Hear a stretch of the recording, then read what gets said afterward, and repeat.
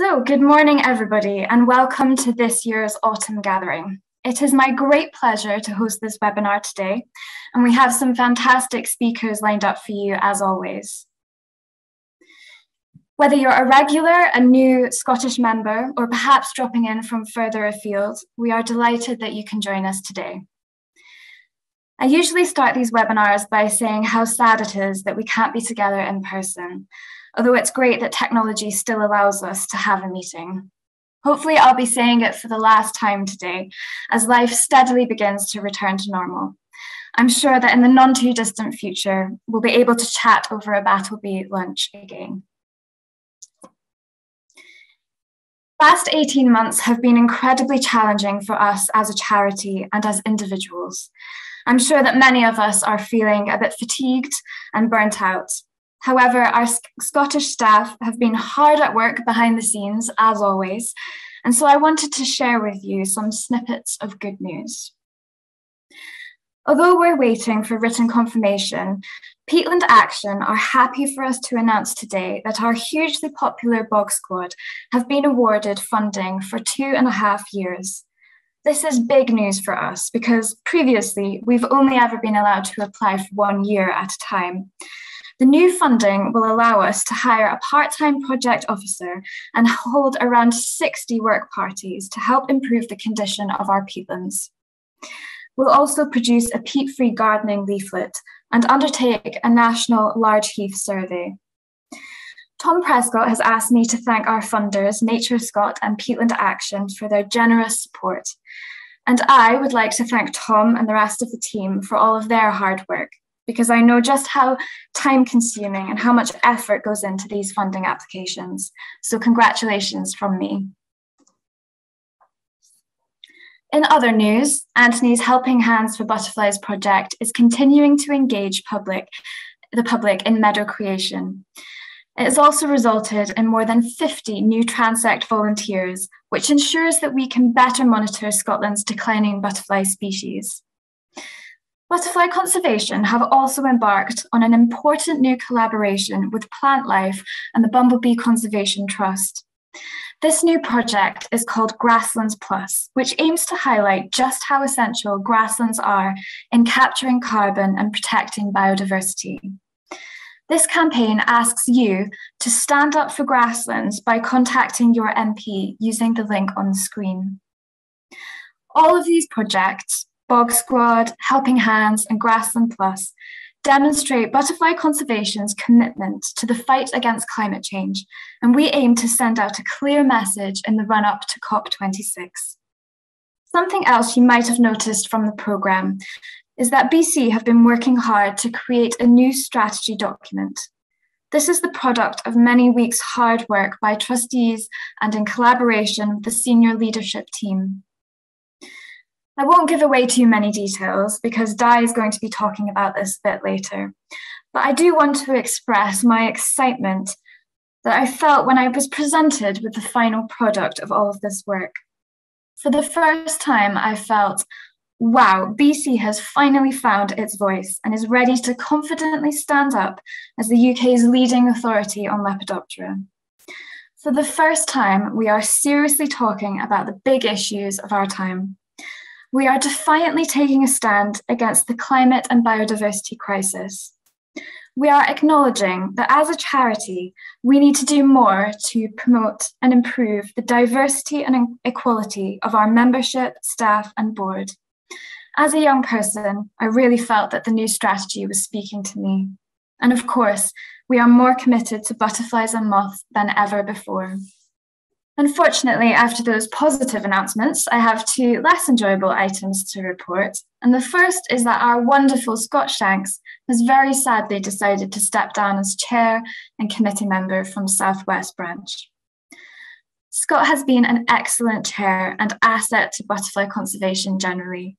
He is a positive force for good and a passionate communicator. I know I love seeing Scott's tweets in my newsfeed, which are usually promoting wonderful conservation projects and outreach activities that he's been involved with. On behalf of the Scottish team, I'd like to thank Scott for all of his hard work And although we're very sorry to lose you, Scott, we hope you have more free time to enjoy outside in nature. Now, it's with a very heavy heart that I have to announce another piece of very, very sad news, the unexpected and tragic loss of our friend and colleague, Douglas Boyce. Doug was a very young and exceptionally talented lepidopterist, and although he wasn't a Scottish member, I've no doubt that many of you will be familiar with his fantastic work and will have perhaps interacted with Doug on social media as well. Doug was a rising star in butterfly conservation and entomology generally. His local branch in South Wales bought him his first moth trap at age 13, and by age 16, he had become BC's youngest ever county butterfly recorder. He was tireless in his recording and outreach efforts and has significantly contributed to moth recording in the UK. Doug went on to receive a first-class honours degree, during which he researched the fascinating world of micromoths in birds' nests. Later, he received a master's with distinction and continued his research into declining moth populations. More recently, and perhaps his best-known work, was his PhD into the harmful effects of LED street lighting on moths, which produced the first real-world evidence that light pollution is reducing moth populations. When he published this research just a few weeks ago, it was met with huge media interest across the world.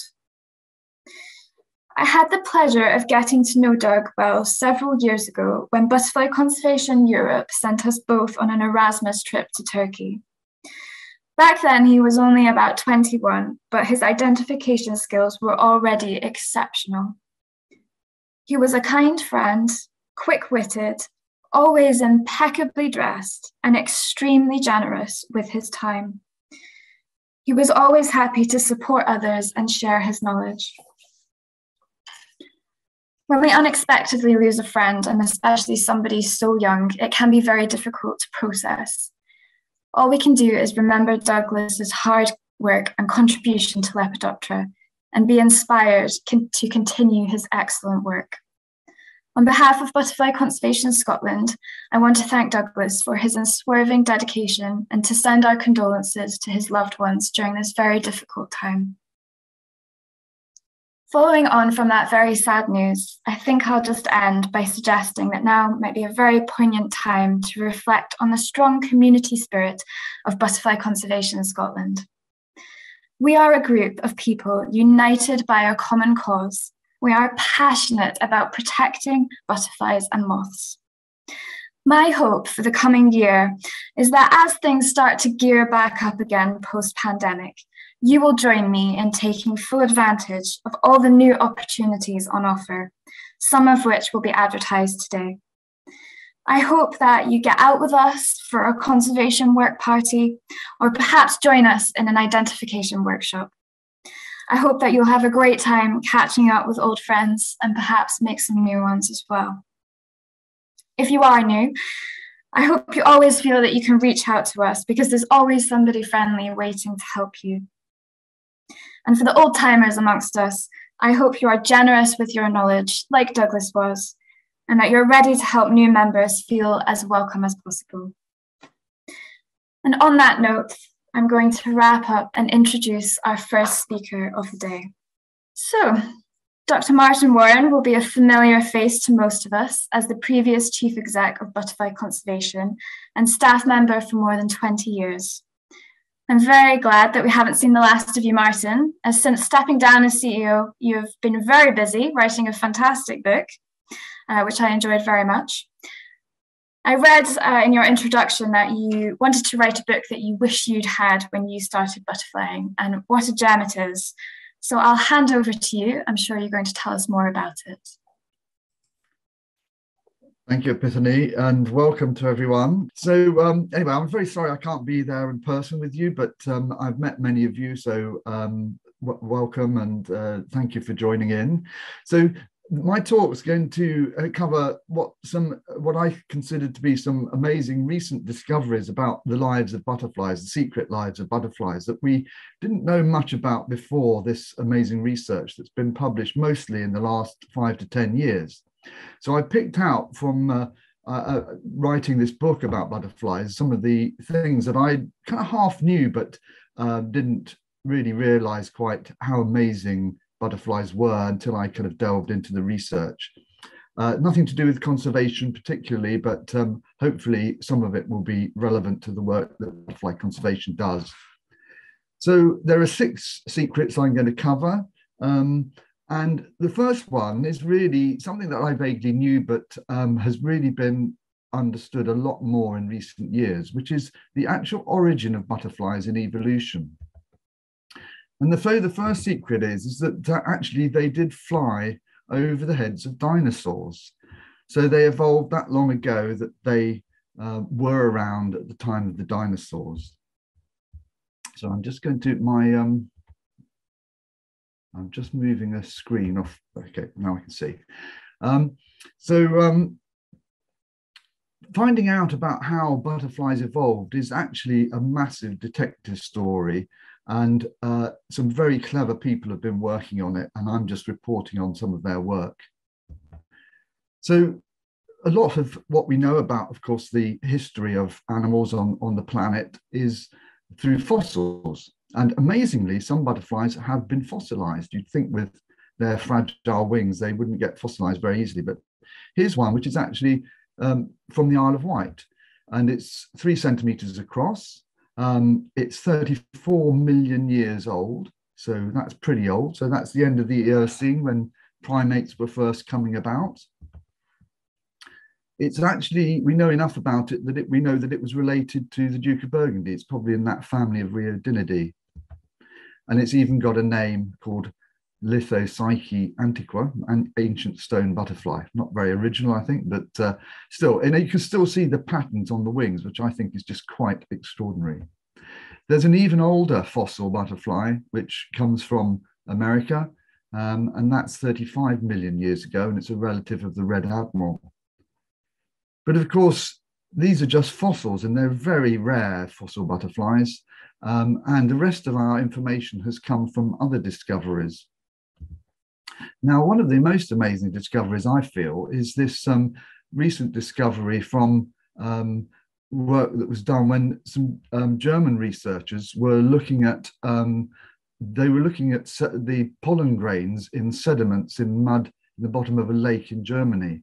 But when they were looking through the specimens, they came across these scales, and they immediately recognized that they were scales of Lepidoptera, scale-winged butterflies and moths.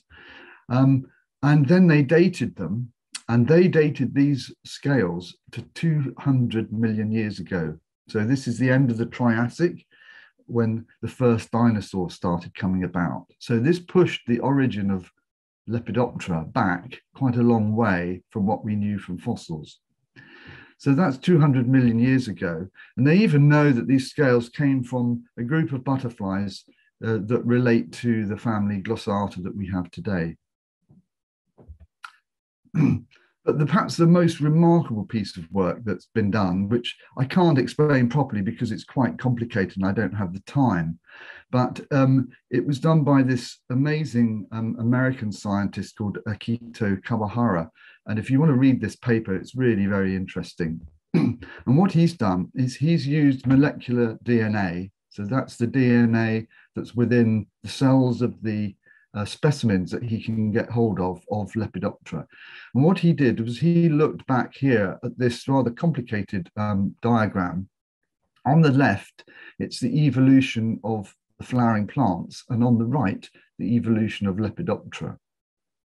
And basically, what in the center of the chart here, this is the oldest origin of these groups of plants and animals here. And basically, through looking at the DNA and backtracking, you can look at how the groups of plants and animals have evolved over time. It's a remarkable piece of research. But what it's done is it's actually pushed back the origin of Lepidoptera way before flowering plants, back to 300 million years ago. So this is back in the Permian times. And this is when the first reptiles, before dinosaurs, when the first reptiles crawled out onto Earth, onto land, and began to evolve. And moths were around then, way before the start of flowering plants. The butterflies, he found, came later, about 100 million years ago. So moths have been around for 200 million years before butterflies came around. And as many of you know, butterflies are just a small subset of the order Lepidoptera. So they came about way before the time of the dinosaurs, the moths did, but butterflies overlapped with the dinosaurs, which died out about 60, 70 million years ago. So we can have the thought when we look at butterflies that their ancestors were flying around with the dinosaurs, which I think is a rather lovely thought. So my next secret, which is delving into the lives of butterflies and their mating habits. And I've titled this "No Such Thing as a Glamorous Butterfly," because it's an odd thing that we think butterflies are glamorous and they're beautiful, and they're probably beautiful to attract mates, but the reality is actually rather different. Now, our knowledge of sort of bright colors in animals often is very influenced by the colors in birds, and it actually fooled Darwin for quite a long while, why butterflies were so brightly colored. And he assumed, like many people, that they were brightly colored to attract mates, like birds do. So here we have the peacock with its incredible tail feathers. They're designed to attract the female. Female, they do this dance, they show their feathers, and the females come along and they mate. And that's how it works in the bird world, by and large. But for butterflies, it's rather different. And for many butterflies, the males and the females, for a start, are the same color. So here we have silver-washed fritillary, male on the left, female on the right, very similar looking colors. So you can't imagine immediately that the females are then looking for a similarly colored butterfly, because they might be a female. So something else must be going on. Now, of course, we know that there's a few species like the common blue, which do have different colored males and females, and the males are generally more brightly colored. So you can see why people might have thought that the bright colors were there to attract females. But in fact, with butterflies, it's the males that seek the females, not the other way around. So the males spend most of their lives cruising around looking for females, and the females are rather drab, so they're quite difficult to spot, particularly like, for example, in the common blue. So that's quite different from bird mating. And she just tends to hang around and wait for the males to find her. And it's rare that the females actually seek the males. And if they do, they tend to just go to places where they might find males, or the males might find them. And probably you're aware of this, that butterflies have several strategies of how to find females. The most common is the patrollers, which are things like the White Admiral, which just cruise around the countryside in favorite places looking for females. And then there are perchers, like the Duke of Burgundy here, which are territorial. They set up a territory in a nice place where they think females will come along, and then they'll investigate anything that looks like a Duke of Burgundy that comes into their space. So they're the two main strategies that males adopt to find females.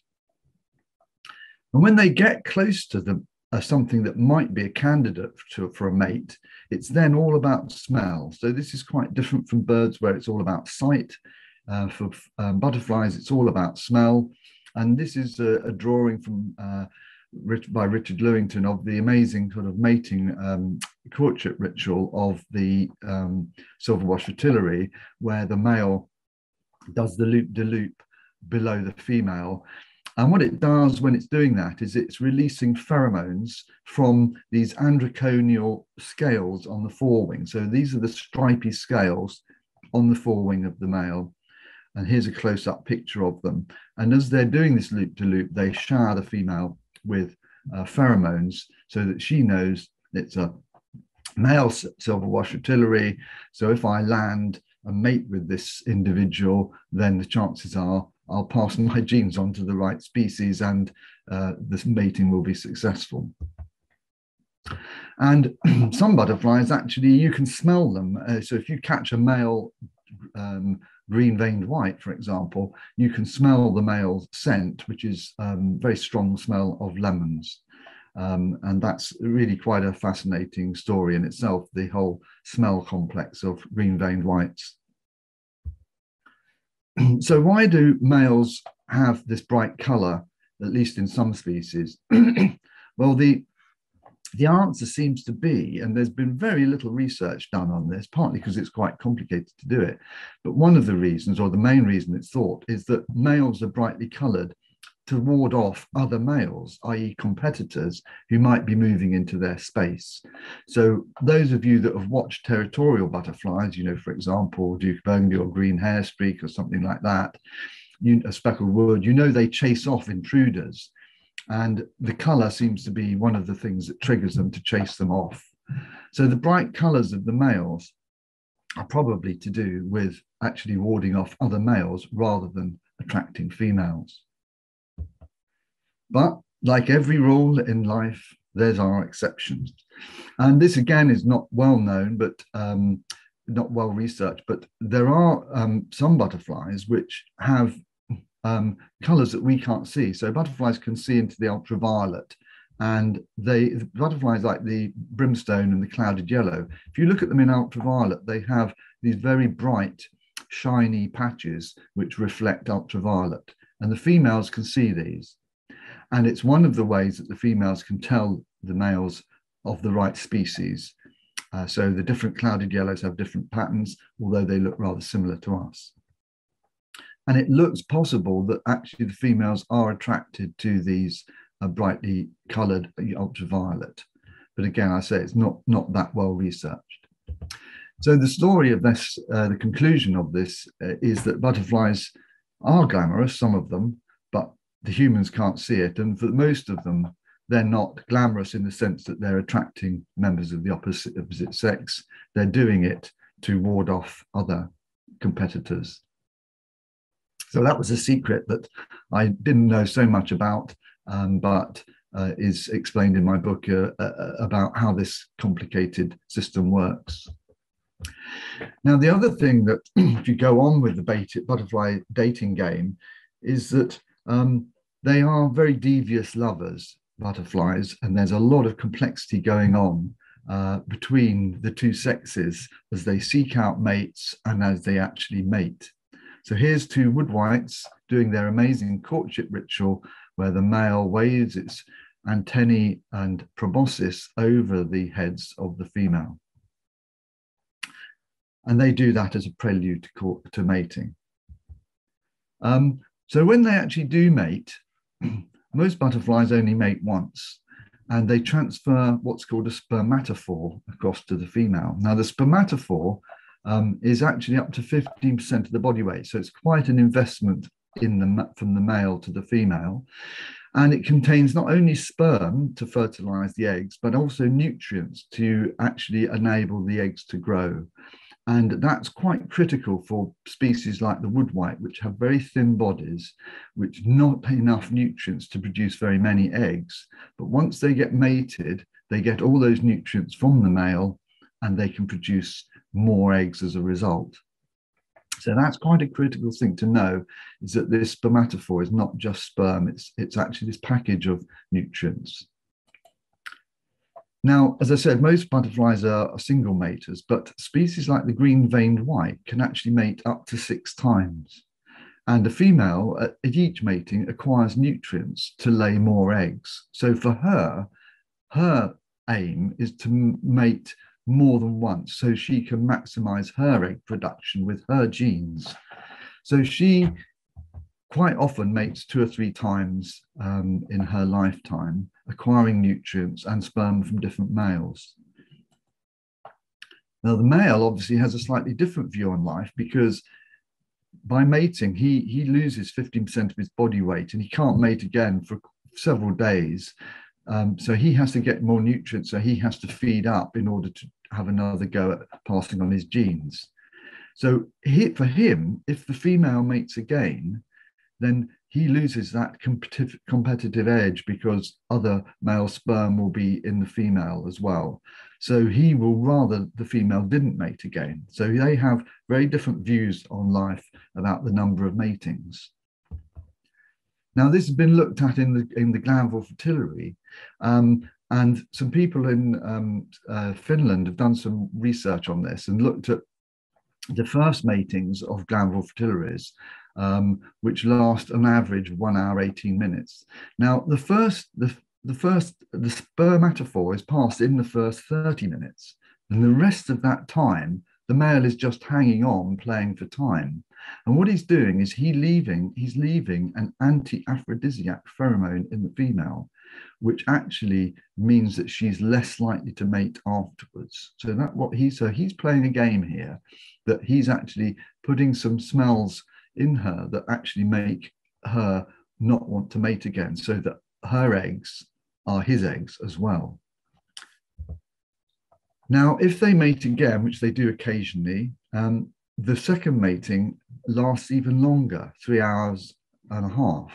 And that's because the male really doesn't want her to mate again. And so he's hanging on so that she has less time to mate again. And so her business after that will be to lay eggs and maximize her reproductive potential. So you can see that males and females have slightly different views on the whole mating process. So when you see butterflies mating, there's quite a lot going on there, both in the chemical world and in the physical world as well. So my next secret is about the miracle of migration. And again, more research in recent years has really pushed our understanding of this no end. And I'm going to focus here on the migration of the painted lady, because that's the one that's most well known. And of course, it's the most famous one, I think, for most of us. So I think we all knew for many years that they came from Africa, and they spread from North Africa up through the continent during the summer months, reaching Britain and right up into Northern Europe in the summer. So that was a migration of about 2,500 miles. So it's a long migration even then. But recent research looking at some very clever analysis of the chemicals of these butterflies has really changed our understanding of this quite a lot. And this work by Gerard Talavera and his colleagues, just recently, 2019, they looked at stable isotopes in these butterflies, which actually show the origin of where these butterflies were actually raised and reared as caterpillars. And it's quite complicated, this figure, but there's basically 6 groups of butterflies that they sampled in different parts of Europe. And they looked at the isotopes within them to see where those butterflies had come from in Africa. So it's a very clever piece of research looking at these stable isotopes.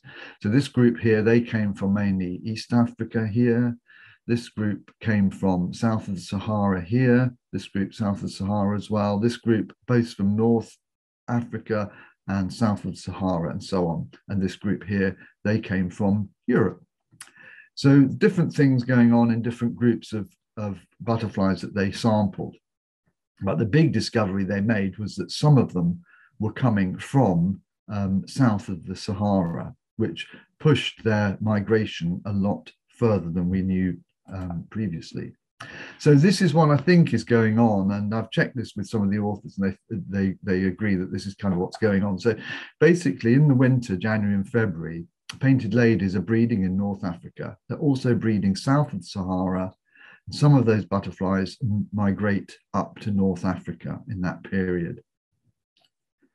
Then in March and April, They spread into southern Europe, and then in the summer they move up into northern Europe, and that's when we find them, usually from May to June onwards. July and August, they're breeding in northern Europe, and then they start setting off back back to Africa in September and October.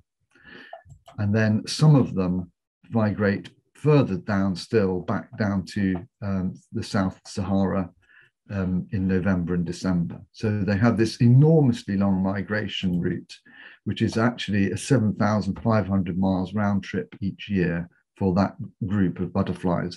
But it's several generations. They're not one individual doing all this. It's several generations that do it throughout the summer. And that's one of the records. It's not actually the record in the insect world. There's a dragonfly that flies a little bit further, but it's certainly the record, as we know, in the butterfly world, beating the most famous one of all, the monarch butterfly in America. Now, my fifth secret is actually the secret of survival of the butterfly itself and its caterpillars and its eggs. And as we probably know, butterflies and their caterpillars are eaten by all sorts of things. And so here's some examples of a bird eating a butterfly. These beetles eat butterflies, and parasites kill butterflies as well. So they're running a gauntlet right from the moment they're laid as an egg, of a gauntlet of survival. And again, our knowledge of this has just come on leaps and bounds in recent years. So you have to think about it that if a female butterfly lays 100 eggs and half are females, they all mate and they lay eggs again, and the same thing happens. 10 years later, 10 years later, you get that many butterflies. So the powers of reproduction are quite vast in butterflies. And without these predators and parasites, we actually would be knee-deep in butterflies and they'd eat all their food plant. So in a way, these predators, although we don't like to think of them killing our lovely butterflies, they're actually doing the ecosystem a favor, because they're controlling the numbers of these species which would otherwise defoliate their food plants and die out anyway. So the powers of reproduction are huge. So what happens to the butterflies when they start laying eggs?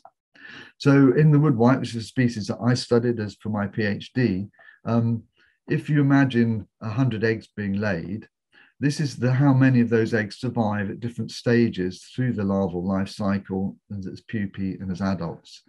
So from every 100 eggs that are laid, 5 adults emerge, and you can see there's mortality in every stage of the life cycle, even down into the pupal stage here. So on average, there's 95% mortality between eggs and adults. And there's things eating them, all different things, all the way through this life cycle. Now, to begin with, the young caterpillars tend to be eaten by other invertebrates, so whether it's spiders, beetles, and so on. And when they get bigger, they get more attractive for birds, and birds eat them, then the majority of the older caterpillars, whereas the younger caterpillars tend to be eaten by invertebrate species. And I mentioned parasites, and we all know that parasites kill a large number of butterfly larvae. And here's a picture of a parasite called Catesia glomerata injecting eggs into the large white. And they inject, as you can see, into tiny little caterpillars. How they find them is quite a phenomenal story in itself, which I can't go into here. But they do find them, and it's an absolute miracle. And they inject their eggs straight into those caterpillars, and the developing parasite develops inside the caterpillar as it grows. And they can, in the case of the large white, this species, kill over 60% of the larvae. So a very high mortality inflicted by this particular parasite. There are some really cunning egg parasites. So these are tiny little flies. Now, it's, well, actually, this is a wasp species, but it's a tiny thing called Trichogramma evanescens. It's tiny. You can see here, these are the eggs of the large white, which it parasitizes. And several of them can live within inside just one egg. So it just gives you an idea how tiny they are. And there's some fabulous work by Nina Fatoris on this parasite. And she found that the actual parasite hitches a lift on the adults. As they emerge, they climb up onto the emerging adult and they stick on the adult until she lays eggs. And then, of course, she's got her immediate prey right underneath her then. So they hitch a lift on the adult female butterflies, and then they can, their job of finding the eggs to parasitize is much easier. And we all know about marsh retillaries and how they live in these big groups of caterpillars, which makes them very susceptible to parasites. And they get parasitized by a specific parasite, which is called Cortesia bignellii, which causes even bigger mortalities and can kill 80% of all the caterpillars that occur in the wild. So they can cause, they're one of the reasons why marsh retillaries go through these big fluctuations in abundance. Some years these parasites kill more and some less, and that often dictates the number of adults that you see. But the story of the parasites goes on. So here's a little flaying. Big fleas have little fleas upon their backs to bite them, and little fleas have even lesser fleas, and so ad infinitum. And that phrase is really true in nature, that there's always something else eating something else. So the complex food webs of the world of parasites is really a fascinating study. So here's a picture of a parasite by some Dutch researchers, and you think, oh, okay, this is a parasite injecting this poor old caterpillar, which happens to be a glandular fritillary caterpillar. But actually, no, this is actually a thing called Mesochorus stigmaticus, which is a hyperparasite, which is actually stinging not the caterpillar itself, but the parasite that's already in that caterpillar. So this hyperparasite has an even more incredible life cycle, because it can find not only the caterpillars of the glandular fritillary, but also detect whether they've got a parasite within them, because it's not interested in parasitizing the caterpillar, but the parasite which is actually growing within that caterpillar. So it's amazing abilities to detect that. So in the world of butterflies in the UK, there are some species of parasite which are specific. So the marsh retillary parasite is specific just to that species, and so is this amazing wasp that parasitizes the swallowtail. And as part of doing the book, I worked with some of the parasite experts at the Natural History Museum and also the Museum of Scotland and Mark Shaw, to actually list for the first time the actual number of parasite species that had been recorded in UK butterflies. And it's about 70 species of parasite, and an unknown number of egg parasites, because they are so small that people haven't really studied them very much. And the genetics of them is quite complicated. There's probably many, many species involved. And goodness knows how many hyperparasites, because again, there are very few people that can identify these, and their life cycles are not really well known. But it's an amazing story, and when you see these parasites, you have to have this sort of cunning, the appreciation of their cunning and their ability to find their prey, and their life cycles, which are just as complex, if not more so, than the butterflies themselves. Right, this is my last secret of butterflies, and that is, in fact, they're genetically modified organisms. And when I read this piece of research, I had to read it and reread it and reread it, because it is quite complicated, and I'm not going to give it justice here because I don't fully understand it myself. But if you want to, you can read this amazing paper that I've got referenced at the bottom there. And the work was done in the black swallowtail, which is a butterfly that flies in America. and it has this amazing, beautiful parasite. And the story goes like this. So when the parasite injects the caterpillar or the chrysalis, it injects some viruses called brachyviruses, which are a specific group of virus, along with its eggs. And those viruses grow inside the chrysalis along with the parasite. And what these viruses do is they actually block the butterfly's immune system, which otherwise would actually try and kill the parasite, this invader that's come into it. And I guess in times of COVID, we're all familiar with viruses and how they work and how the immune system tries to fight them off. And that's what's happening here. But the reason why the parasite quite happy to have the viruses along is that the viruses block the butterfly's immune system and allow the parasite to survive. But occasionally the caterpillars survive this onslaught of the parasite. And sometimes the virus genes get inserted into the butterfly's genome. And this is a little known phenomenon that has been researched, and it happens actually in quite a number of other organisms. And it's a process called horizontal gene transfer. So whereby it's a little bit of the giant virus genome gets inserted into the butterfly's genome. And if that butterfly then survives, it actually has an amazing advantage because the actual inserted gene helps protect it from subsequent infections by the virus. So there's a battle going on here between the parasite and its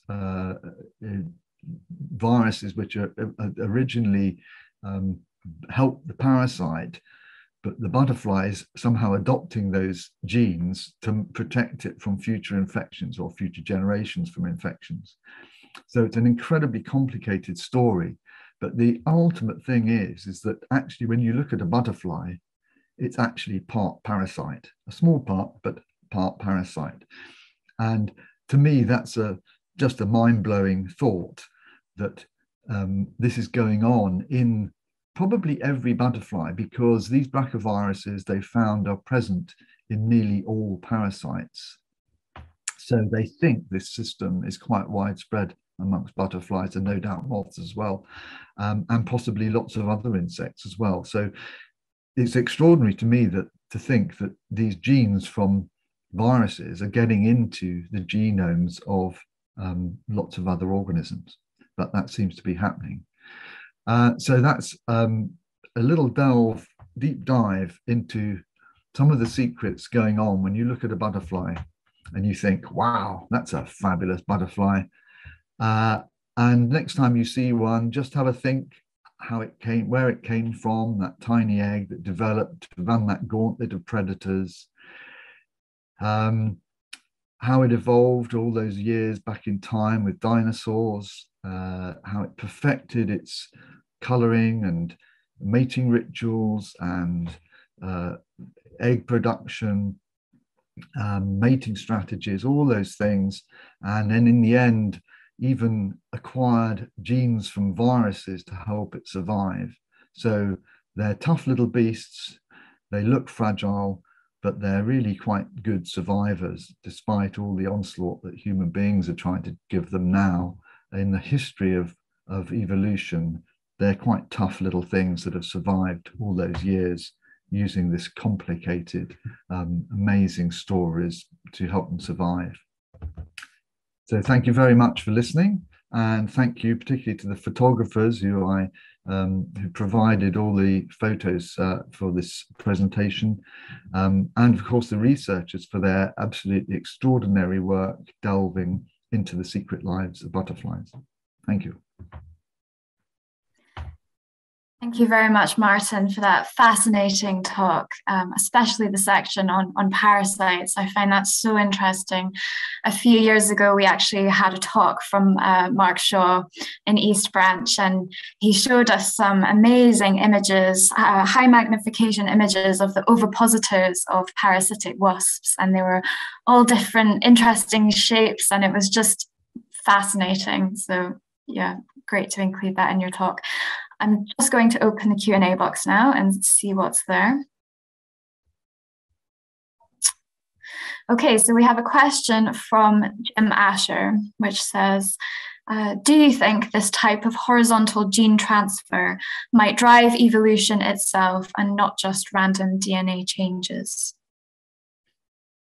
Good question, Jim. As I said, I'm not an expert. It was pretty mind-blowing reading all that stuff. And I'm not a geneticist, but you can only think it does, because anything that gives a butterfly an advantage, a survival advantage, has got to make those genes spread quicker. You know, that's what evolution, how it works. If you've got a competitive edge and your offspring are more numerous than other individuals in your population, then those genes are going to spread. So those virus genes that confer an advantage have got to be spreading quicker than butterflies that don't have them. So yes, I think they must do, but I wouldn't be able to give you chapter and verse, I'm afraid. Sorry, that was a really hard question to pick for the first one. I shall remember that. It's keeping you on your toes, Martin. So we have another question from Sheila Scobie saying, how much variability is there in mortality rates between different butterflies?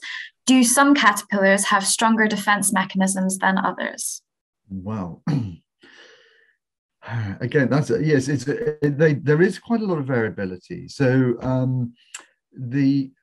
off the top of my head, the range of egg laying rates for different species varies from around sort of 30 or 40 for some species per female. This is who their survival of their caterpillars is slightly higher than other species. But things like the marsh artillery, they have to lay about 300 eggs per female, because so many of them get killed by the parasites and by other predators as well.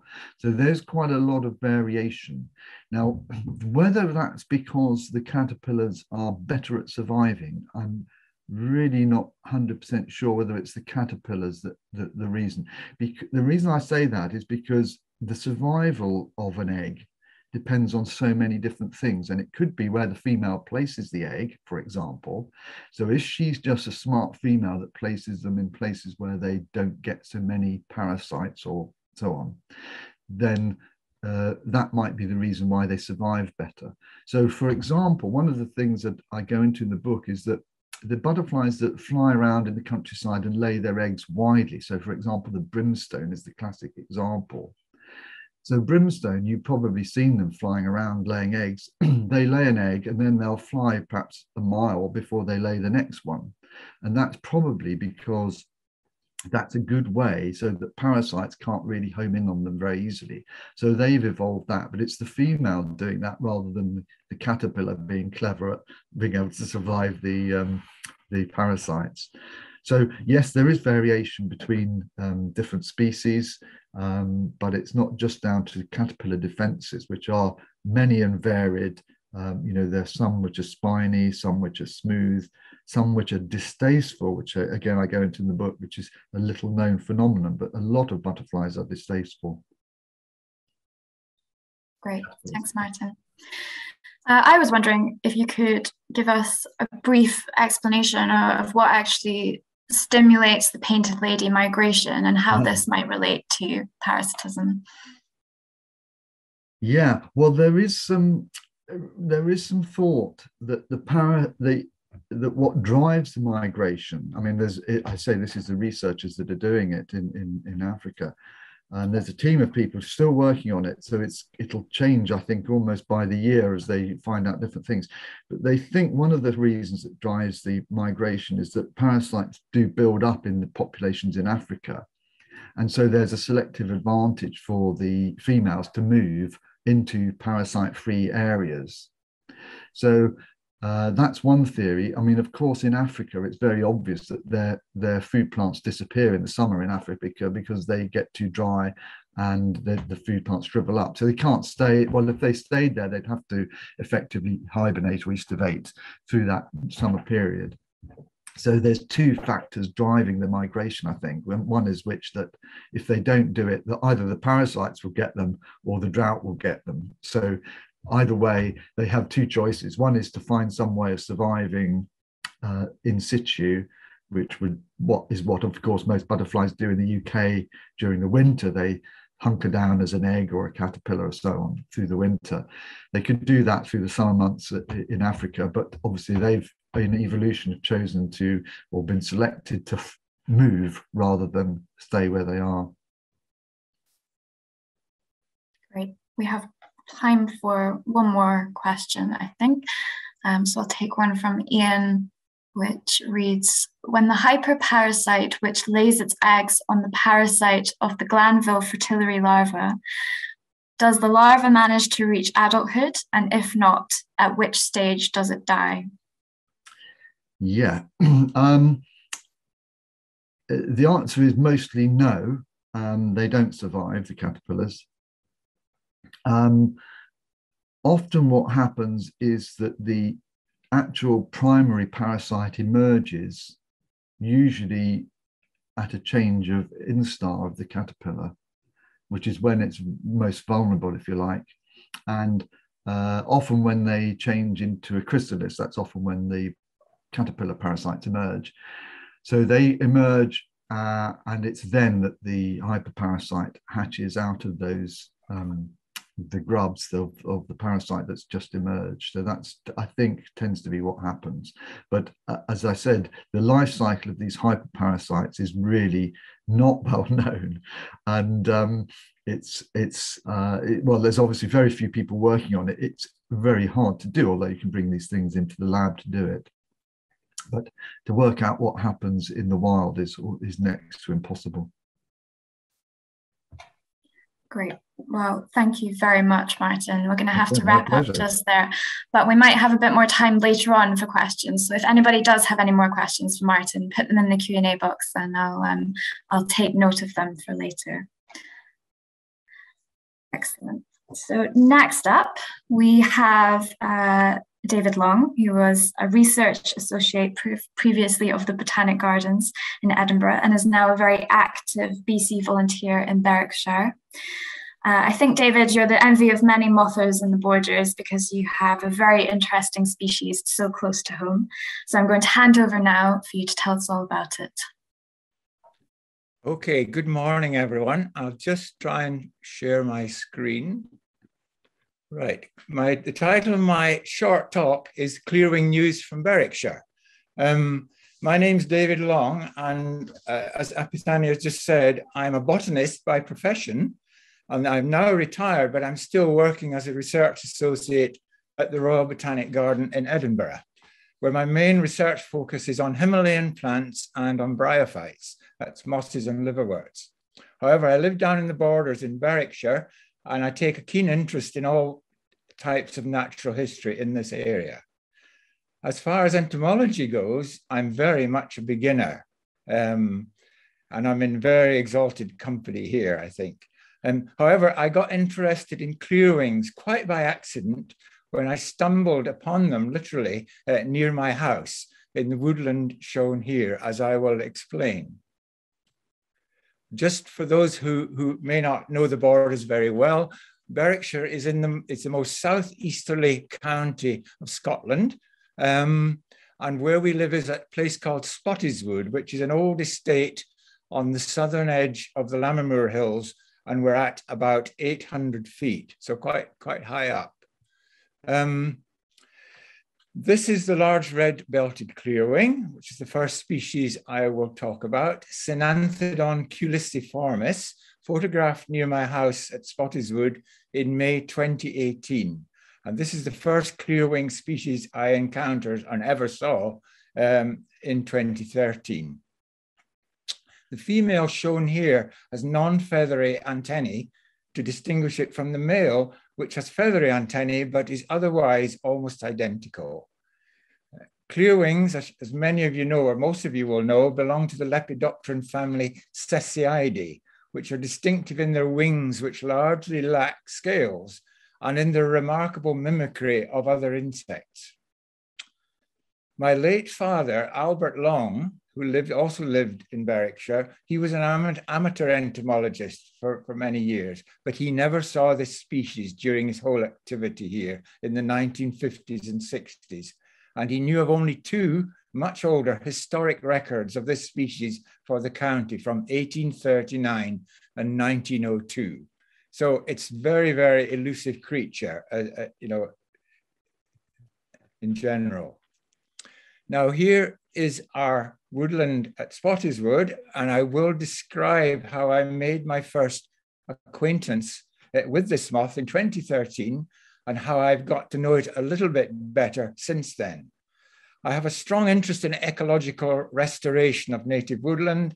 I'm very involved with Borders Forest Trust. And by good fortune, we were able to buy 80 acres of ex-Forestry Commission Sitka spruce plantation right beside our house in 2002, a real stroke of luck. And thanks to a forestry grant at that time, we were able to clear fell, as you see in the top right here, about half of the total area of Sitka spruce, which was quite young at the time, and replant this area mostly with oak, sessile oak, and with other native broadleaves. But in the bottom right, you can see that in some parts of our woodland, we had very vigorous natural regeneration of birch, and we also had some stands of older birch trees. Now, here's a stand of birch 10 years after we removed the spruce and also after thinning.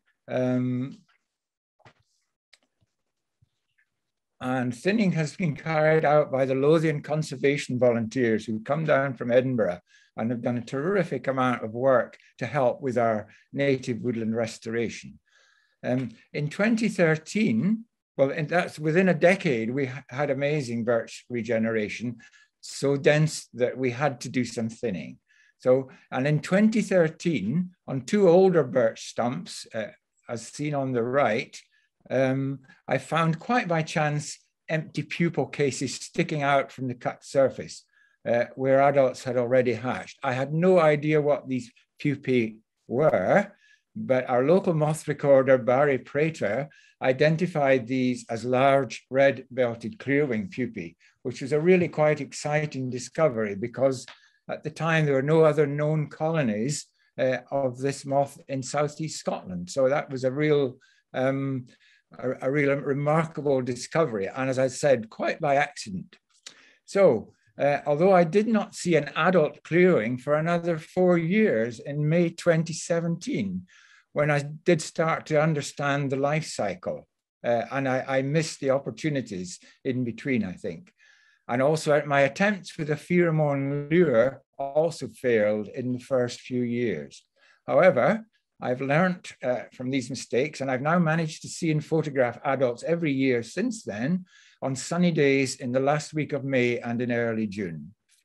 And more recently, I have now been able to successfully catch males in a trap by means of the pheromone lure developed for this species.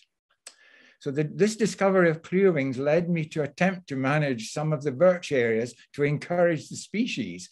And this activity has been quite successful, I have to say. This involved clear felling some areas, and as you see on the left there, again, thanks to Lothian conservation volunteers, and leaving the stumps exposed, preferably in sunny areas exposed to the south. So over the last few years, I've tried to make observations in my woodland of the life cycle of the large red-belted clearwing. And I'm not really, I haven't really sorted up on the literature. So I'm sure most of what I say is well known, but these are my own observations. So I will try and describe the life cycle as I have been able to observe it. Though the one stage I've never seen is an actual larva, a caterpillar. because I was very hesitant about opening up one of the stumps, which would be fatal to the larvae. The life cycle appears to take 1 year. Here, A shows the egg laying, an egg laying female, and when she's laying, she's totally focused on the task and ignores anyone watching. She moves over the surface of the stump, waving her abdomen to and fro, apparently looking for cracks or crevices in which to lay the egg. B, you can see one of the eggs, which are really tiny, but with practice can actually be quite easily found. But I have not witnessed an egg hatching or the young larvae. D shows C shows frass, which is extruded upwards and gradually accumulates on the surface of the stump over several months. And by the autumn, these piles of frass can really be quite large. E shows 2 cocoons, which I removed. D shows a stump that I cut at the end of the season and took the bark off. And you can see the borings inside the tree stump. E shows 2 cocoons. I'm not sure what these are made of, but these are removed from the same stump you can see at D. F is an emerging adult, which we just caught this year as it had emerged, with its wings expanding in the sunshine, late morning in the last week of May this year. So you can see there the wings are not fully expanded. And finally, G, the hatched pupa. As the moth prepares to emerge from the stump, it drags the pupal case upwards and out of its burrow. And this case gets left standing around, proud in the process, making it very easy to detect where adults have emerged. So that's as much as I've gleaned over these few years. So one thing I have tried to do is to attempt to calculate the numbers of adults emerging in my woodland each year in the table at the top left. From 2013 onwards, by counting the hatched pupae sticking out from the stumps. The maximum number I've recorded in 1 year was 135 in 2019. So I check the stumps daily from mid-May to mid-June. And as the adults emerge, the number of pupae is recorded on each stump, which is then numbered with a tag. Then I remove the pupae to avoid double counting. So you can see part of my box of pupae at the bottom there. Then as you see, the numbers have fluctuated greatly each year. And the main reasons for these fluctuations are, firstly, perhaps stump availability. I cannot really go on felling hundreds of trees every year. So this year I didn't fell quite as many as last year. But secondly, and perhaps more important, as you can see in the bottom right, is predation by greater spotted woodpeckers, which somehow can detect the larvae inside the stump and attack them in winter.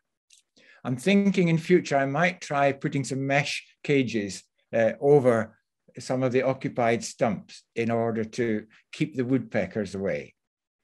There is a great mystery attached to the cleawing. What do they do in nature without stumps? And the clue is perhaps that they lay their eggs on damaged trees. But this is something I might try and investigate in the future by actually physically damaging some trees myself.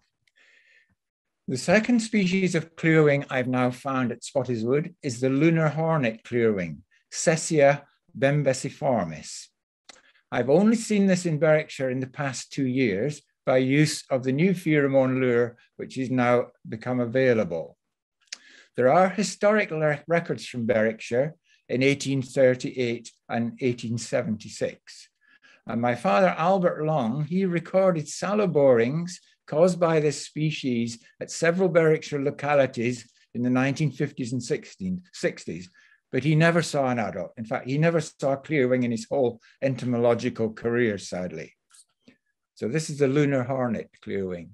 So this year we've been particularly active, myself and quite a number of other people who have got the pheromone bug, and we've been recording around the borders. And perhaps maybe 1/3 of the sites I've tried have been successful.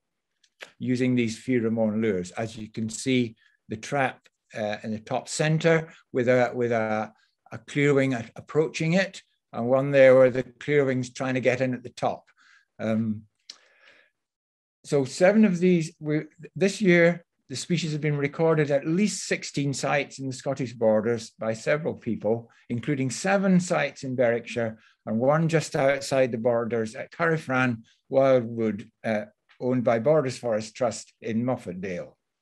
But looking for woodpecker damage, as you can see left and right, at the base of the sallow trunks is probably the best way of tracking down this species. At Curryfran, damage was noticed last year in 2020. Then I returned to the same tree with the lure this year, and within 5 minutes, we caught an adult. So that was quite remarkable, really. So that's that moth. Finally, my last slide is a species of clearwing not yet known in Berwickshire, the current clearwing, Cyanthedon tipuliformis. This may occur in our county, but so far it has been recorded only in nearby Roxburghshire in a garden in Melrose by Malcolm Lindsay and others, using their pheromone lure. But sadly, it seems to have disappeared from that locality. I did try the lure this year at a local fruit farm, as you see on the right, but so far without success. But it's on my radar for future years. So although I think I've learned a lot about clearwings, I've still got a huge amount to learn and plenty of ideas for the future. So thank you very much.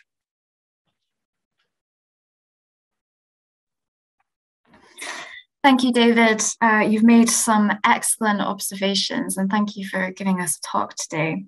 I hadn't quite realised the scale of your woodland restoration project. That was really good to see. I was just wondering if you had any advice for people in the audience who might want to get involved with looking for clearwings in the borders. What can they do to help?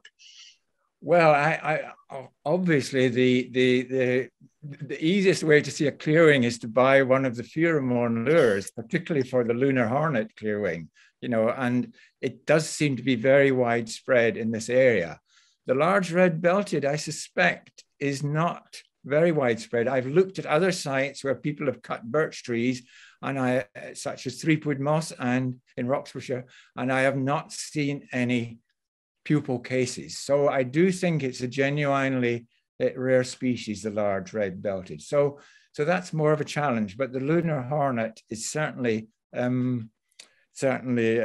much easier task.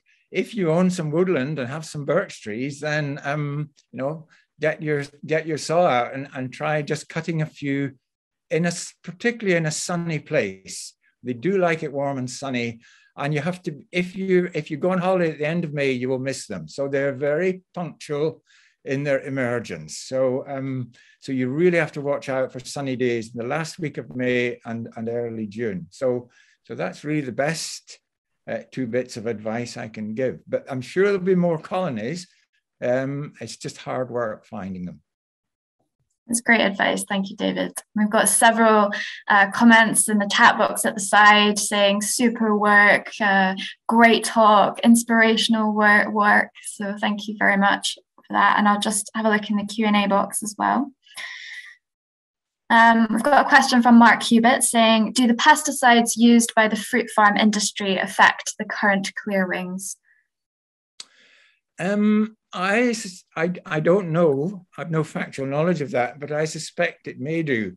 I mean, it's in the south of England, I believe the current clearwing is a serious pest. I think it's called the current borer or moth or something like that. So I don't think it's a serious pest in Scotland. So I don't know, but I suspect using insecticides might affect it. Yes. There are others who will know the answer to that perhaps better than me.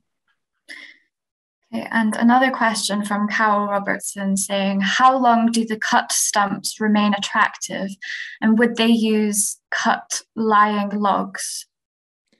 No, I've checked lying logs because often the trees we've cut get stacked up, you know, the trunks get stacked up nearby. I've never seen any evidence that they are used. They really do need living wood. Some of the stumps,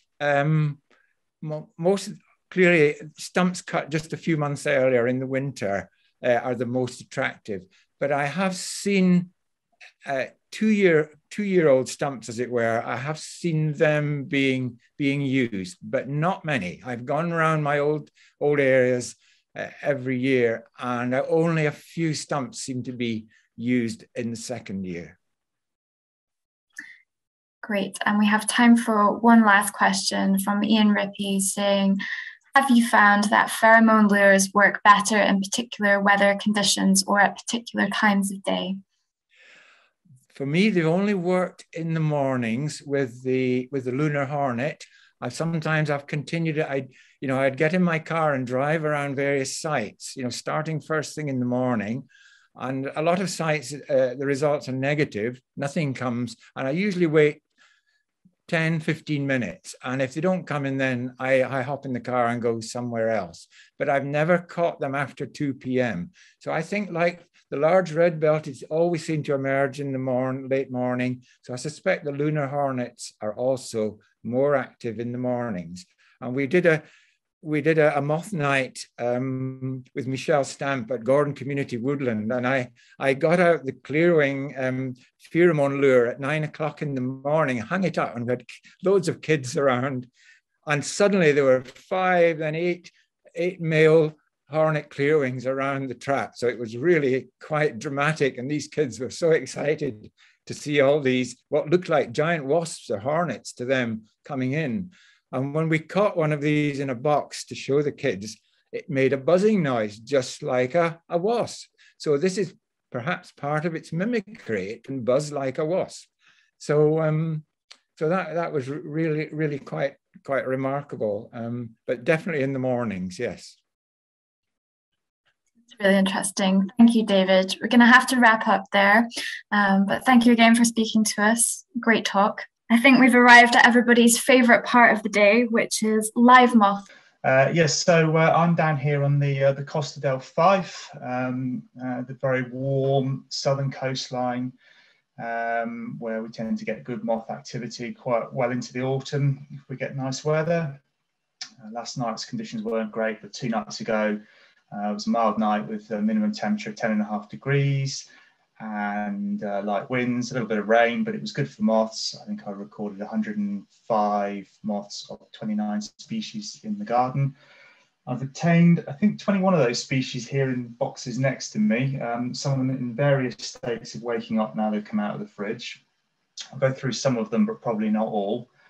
And we'll start off with this one, the angle shades, quite distinctive and fairly unmistakable species that many of you might be familiar with. Widespread across much of Scotland in a variety of habitats, frequently found in gardens. They overwinter in a larval form, and in fact it's one of the few species of moths which you can see as an adult or even as a larvae pretty much any month of the year if you get some mild weather. The larvae feed on a variety of herbaceous plants and trees, and so you can find them at any time of the year, but primarily the adults at the moment, September to October is the peak season for those.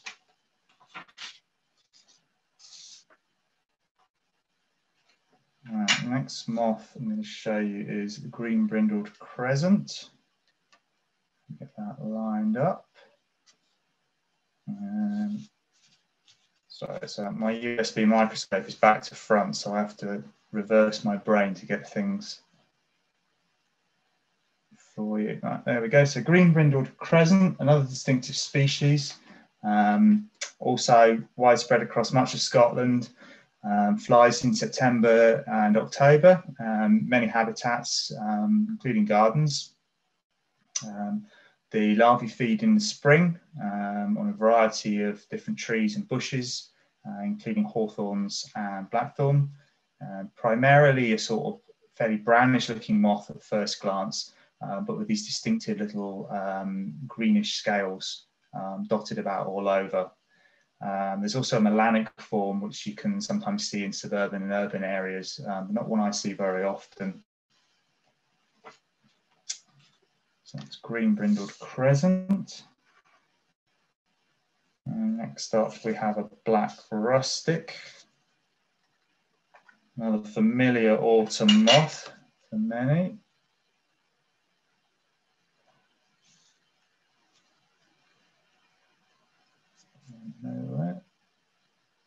Struggling to get my name tag in for this one. So this is black rustic. I'll stick it down there. There we go.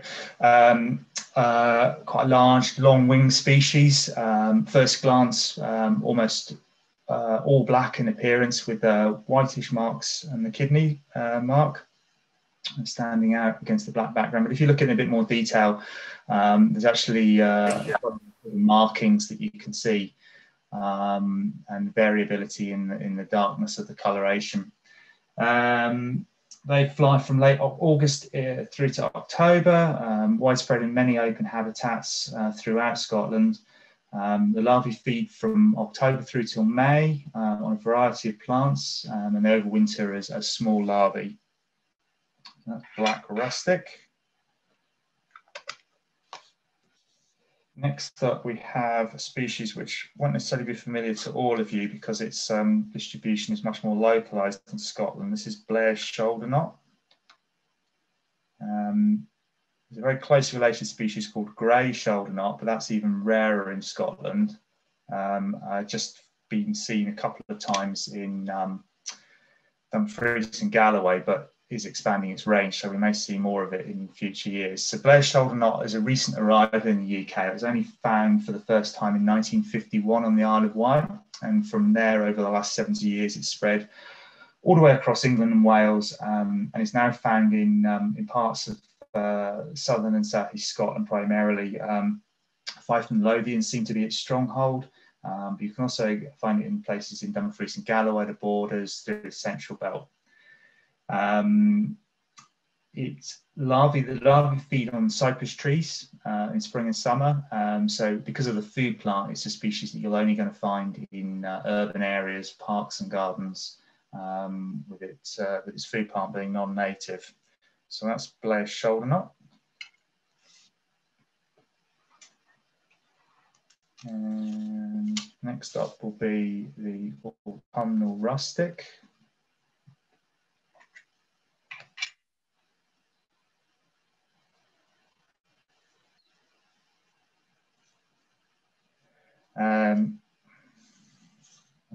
Problems getting my label correct.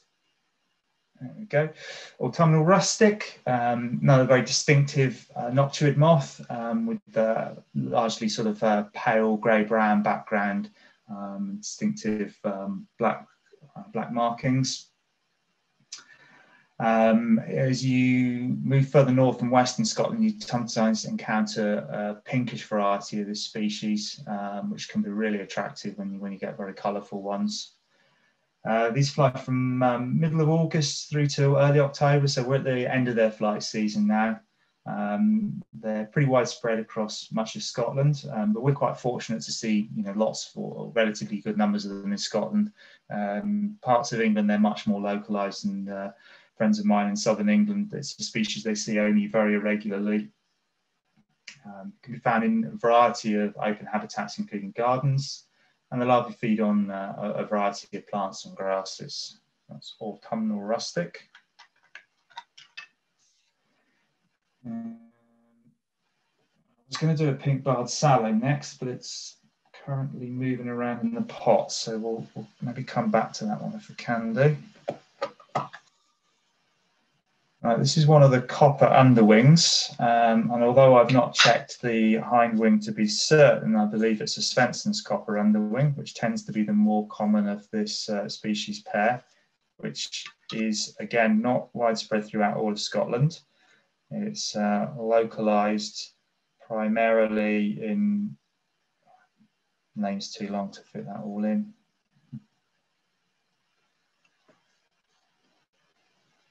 Right, we'll focus on the moth. So yes, primarily in southeast Scotland and central belt, it's a species which is expanding its range, as is the closely related copper underwing. I won't go into the difficulties of how you identify the two from looking just at the upper wing markings. These fly from August to September. and the larvae feed on a variety of trees, including oak. So that's a probable Svensson's copper underwing. And next up is a species which I only see occasionally in my garden here because it feeds primarily on, common reed. So it primarily is found in wetland habitats. But this is a large wainscot. So I usually only get maybe 1 or 2 of these a year in the garden. This is the second one this year, so this is probably my last one. It's quite a large species, long wings, pale sort of sandy brown coloration, only likely to confuse it with bulrush wainscot, which is a little bit more patterned. The veins stand out a little bit more. It's much larger than other kinds of wainscots like a common and smoky, which fly earlier in the year. Large wainscots really on the wing primarily September and October. They can see a little bit earlier. It's quite scattered and localized in its distribution across Scotland, so it's not a species that everyone will record. It seems to have got some kind of little critter running around over it there. I'm not sure what that is. So the larvae feed primarily or exclusively on the common reed on the stems and roots. So you'll find this primarily in habitats where common reed is abundant, although the adults are well documented to range quite widely. And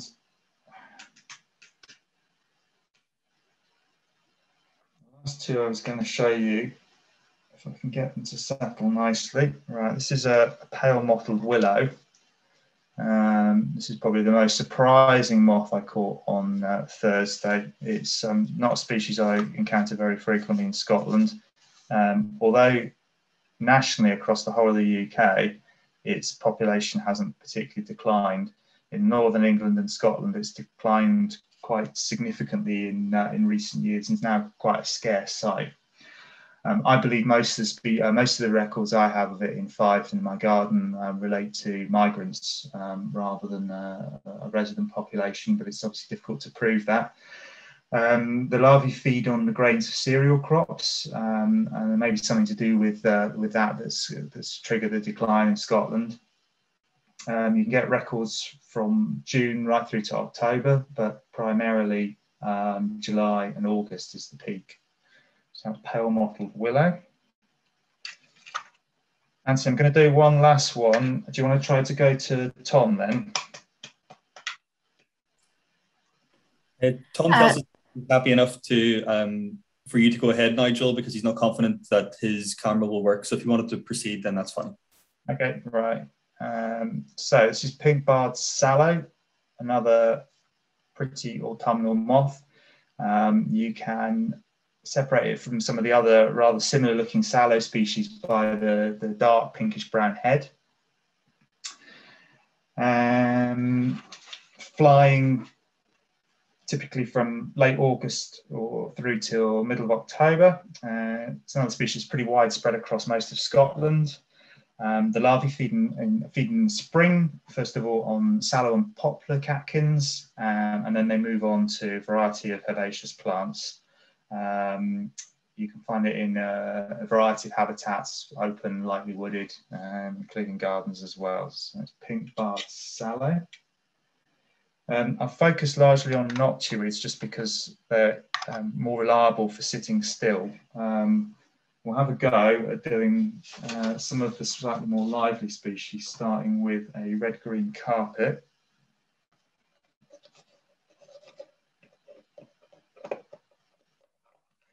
Off its pot. So this is a red-green carpet, a geometer, much more delicate looking than the robust noctuids we've been looking at up till now. Primarily a greenish coloured moth with variable flecks of red through it, hence its name.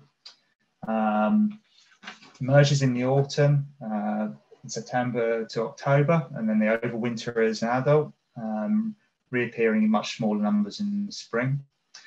It's widespread and common throughout Scotland, primarily in wooded habitats, and feeds on a variety of deciduous trees, including oaks and rowan. So that's red-green carpet.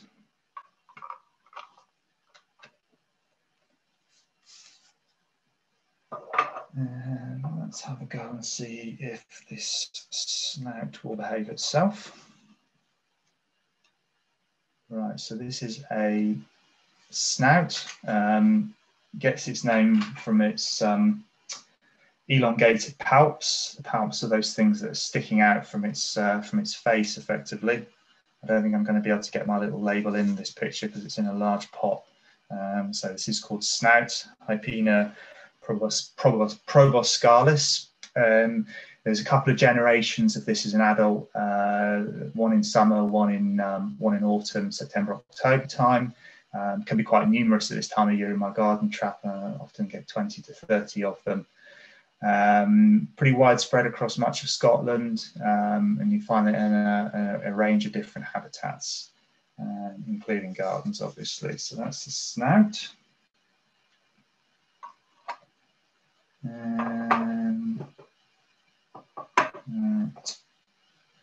My common marbled carpet is sitting quite nicely at the moment, so let's have a look at him. So this is a common marbled carpet, one of a species pair with dark marbled carpet, which are quite similar in appearance. This form of common marbled carpet with the orange median fascia, that's the sort of the central band. This colour form is only found in common marbled carpets, so you don't have to worry about identification difficulties when you catch this particular form. It's another common widespread species throughout much of Scotland that you'll find in a variety of habitats, and again in your garden, quite a common one to see. That's common marbled carpet. And let's see who else I can show you. All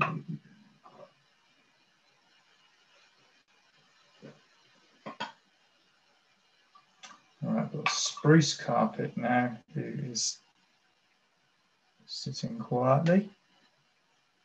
So spruce carpet and grey pine carpet are two species which are quite similar in appearance. The spruce carpet, the median fascia, that's the central band across, is usually outlined with a white border, which you can see quite clearly on this one, which helps separate it from the grey pine carpet, but you do get intermediate ones which can be really difficult to identify. As the name suggests, it feeds on a variety of coniferous trees. So you tend to get it in mixed woodlands, coniferous woodlands, and suburban settings. So that's spruce carpet. I think I'm getting to the end of my slot now, so I'm going to just see if I can show you a micro for a bit of variability. This one seems to be sitting quite nicely at the moment, although I'm not sure how well that's going to show up as anything other than just a small brown moth, but this is a Aclaris rhombana, species which I see only 2 or 3 of in the year in the garden, and they were quite late in appearance this year. So just try and get that the right way up. So it flies in August and September primarily, so this is quite a late one. I was a little bit surprised to see one of these on Thursday. One of a number of different Aclaris species which occur throughout across Scotland, and can be quite difficult to identify. But this has a fairly distinctive shape and a sort of crisscross network pattern, which unfortunately isn't showing up particularly well underneath my USB microscope. But that's Aclaris rhombana. And I'll do one last noctuid because it's sitting here nicely, and that will finish up. So this is a lunar underwing, which can be one of the more abundant species in traps at this time of year, particularly common in open grassy environments, but they do well in gardens too. And they fly from late August, September through until sort of mid-October time. That's lunar underwing. And I'll leave it at that and pass you back to Epiphany. Thank you, Nigel. It was brilliant, very professional as always, and you've upped your game now with those labels. So amazing stuff. Thank you. Our next talk is from Di Rees, who has the slightly daunting job title of Head of Conservation for Wales, Scotland, and Northern Ireland. So no easy task, I'm sure. He's here to say hello and to tell us about BC's vision for the future. Di, welcome to Virtual Scotland. Thank you very much, Epiphany, and good morning to everybody. I just want to check you can hear and see me okay? Yes, we can. We can? Brilliant. Thank you very much. So good morning, everybody. So as Epiphany said, I'm Di Rees, and yeah, it is quite a daunting job title for Head of Conservation for Scotland, Northern Ireland and Wales. I thought I'd just spend a couple of minutes giving you a bit of background to myself because I'm still fairly new to BC. And then the next 10 minutes or so after that, speaking, as Epiphany said, about our new strategy, although there's only so much I can say because we're slightly out with our timings because there will be a public launch on Wednesday next week on the 7th. So I will speak a bit about that. And also just the other major piece of work that we've been working on in Scotland, which is Species on the Edge. So myself, so I'm Di Rees. I've been with I started with BC on the 6th of September 2019 as the head of conservation for Wales, and then following the review and the impacts of COVID, that role was extended to cover Scotland and Northern Ireland. Previous to that, I was 20 years as a civil servant, but not quite as you'd expect. So from 2000 to 2013, I was with the Forestry Commission in Wales as a conservation ranger and conservation manager. And in that time, I worked quite a lot with BC and Wales, particularly with Russell and Judy. And then after that, we became Natural Resources Wales. And I worked as an area manager in the Wye Valley. So we did some work there. And part of that involved scarce hook-tip and a couple of other really quite rare species. And from that, I became the team leader. So I was responsible for a team that looked after about 32,000 hectares of forestry land in South and Mid Wales. So that's a little bit about me. So I'll start with Species on the Edge. I will try and share my screen. I've thrown a bit of a curveball to Anthony, unfortunately, because I hadn't had this ready. But let's see if we can see if that's going to work. Okay, it looks to me like it's working. So Species on the Edge. So Species on the Edge is a Scotland project, and it's made up of a partnership of 7 nature conservation charities and Nature Scot, so 8 organisations in total. If I can show you this infographic, there's quite a lot there. But it sets out, so on the left-hand side there, you can see the organisations that are involved. It's a project specifically aimed at the safeguarding of Scotland's coasts and island wildlife rather than across the whole country. And it's in the inception and the original application were back in 2019. So the circle at sort of the top, you can see the 7 areas, this landscape scale areas that we're talking about, that we're concentrated on. And it's very much about dedicated to improving the fortunes of 40 priority species within those areas. And it is very much a species project, but obviously engagement is a crucial part of how we can deliver that. So the vision is to work with local communities in some of Scotland's most remote areas and establishing projects that provide a vital lifeline for most nationally and internationally vulnerable coastal wildlife.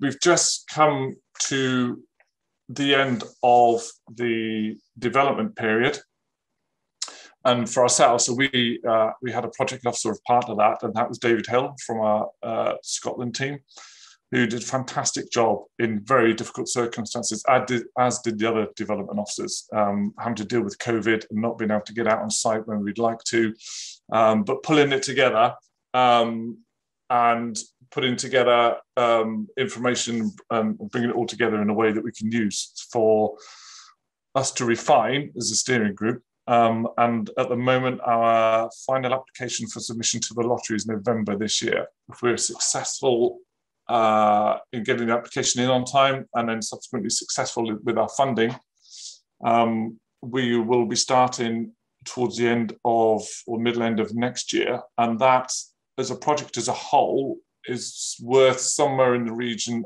of about £5 million, give or take, across those areas. So as you can see, it's probably one of the biggest projects that's happened in Scotland for a long time of that scale and that level. For us as BC, we've got a number of species that we're specifically targeting. So that will be small blue and northern brown argus, marsh fritillary, New Forest bonnet moth, slender Scotch bonnet moth, transparent moth, and Talisker bonnet moth, and they're spread. So the main areas that we're concentrating on are the East Coast, North Coast, Solway, and Argyll in the Hebs.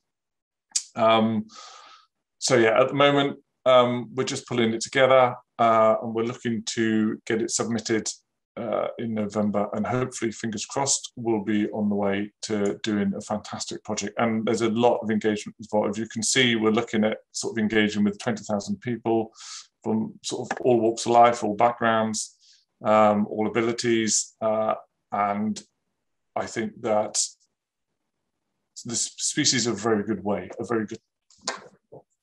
doing that and engaging with people. There's no real boundaries as such associated with species, and particularly butterflies and moths. So we're really looking forward to taking that forward and being successful with that.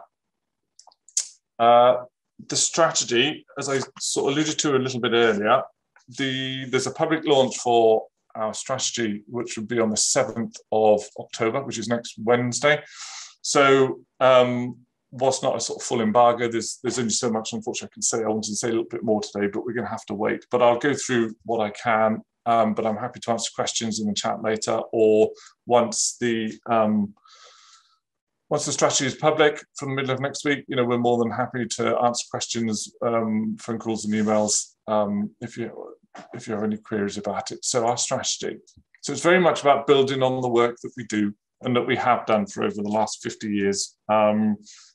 As somebody that still feels fairly new to BC, I think that what we achieve with your help and members and volunteers' help and supporters' help is phenomenal for the size of the organisation that we are. We quite often hear the phrase that we punch above our weight, and I actually think that's absolutely true. For an organisation of our size, our impact is massive across a wide range of sort of networks and stakeholders and partners. So it's very much about building on the work that we do. It's also obviously about responding to the urgency of the nature and the climate crisis. Clearly important, and as Epiphany alluded to earlier, we have COP26 in Glasgow later on this year, and now is a really good time to be involved in this, thinking about this, and actually releasing our strategy. The timing for that, I think, was really good. Lots of organisations and governments have signed up to the climate emergency, or the nature emergency or nature crisis. So I actually think that having this strategy, which very clearly sets out our goals and ambitions, puts us in a really good position going forward to work with funders and stakeholders and partners and members and volunteers. It increased our work in a way that's relevant to where people live and to work. It's very much about engagement. I think it would be fair to say that as an organisation, we're aware that our engagement isn't maybe what it could be for various reasons, and that's fine. It's about taking it forward and moving on, and identifying those gaps, and look at ways and setting goals and ambitions as to how we can improve that, how we can take that forward. So our overall aim, incredibly ambitious, but actually one that's very sort of worthwhile, is to see a world where moths and butterflies are thriving. And we can't do that ourselves. It's very much about working together, working with members, with volunteers, supporters, with funders, with stakeholders, with organisations in Scotland, the wider UK, and even further afield internationally. And I think that is absolutely the way forward. The Species on the Edge project sort of shows that you can achieve far more in working in that partnership rather than in isolation. And I think you'll have noticed, as I have, that over the last probably 10, 12 years, that many organisations that traditionally or back in the past may have sort of ploughed their own furrow, are very much now working together because they see that sort of strengthening numbers and the value that you can get when you're working as part of a bigger organisation and stakeholder engagement group. So that's sort of pretty much about what I can say without giving too much more away. As I say, the public launch is the 7th of October, so that's next Wednesday. And after that, there is still sort of a period of consultation. There is still an element of refinement to do for us internally at BC, but also wider. If you have people have thoughts and ideas, and please do let us know. But we're looking at sort of implementing it sort of from next year and taking it forward once we're sort of clearer on our sort of where we're going and how we are going to deliver this. So I think sort of time-wise we're about there, and I'd like to finish. I'll stop sharing my screen actually. There we go. With some thank yous actually. So as I've said, I'm still feel fairly new to BC. But I've got to wish to say sort of a huge thank you to the team in Scotland. Without them, I was going to say I'd struggle. I actually probably wouldn't be able to do my job without them. So their incredible sort of knowledge and experience, support and help is extremely valued by myself. And to yourselves as members and volunteers and supporters, without your commitment, without your work, without your efforts, we wouldn't be where we are. And going forward, I think that and that support of yours puts us in an incredibly strong position. And as has been mentioned before, but I'd like to reiterate what Epiphany was saying, to our funders such as Nature Scotland and the Lottery, their commitment and their funding and their ability to see what we want to do and that sort of confidence in who we are and that we do deliver. I think we are rightly known as an organisation that can deliver on many fronts in many ways, and that is much appreciated. And thank you all for your time this morning. I've really enjoyed it so far. I hope you have too, and there's lots more to come. Thank you. Thanks, Di. It was really nice to see you. I know COVID has kind of hampered plans for you coming up to Scotland, but we're really looking forward to getting to know you and working with you more, and especially when it comes to the new strategy. Thank you again. So next up, we have a talk from an extremely dedicated volunteer, Chris Stamp, who has a passion for the Purple Hairstreak. Now, I've seen this talk before, so I can tell you it's brilliant, and I'm really looking forward to seeing it again with some updates. So Chris, over to you. Thanks very much, Epiphany. So I'll just share my screen just now. That looks great.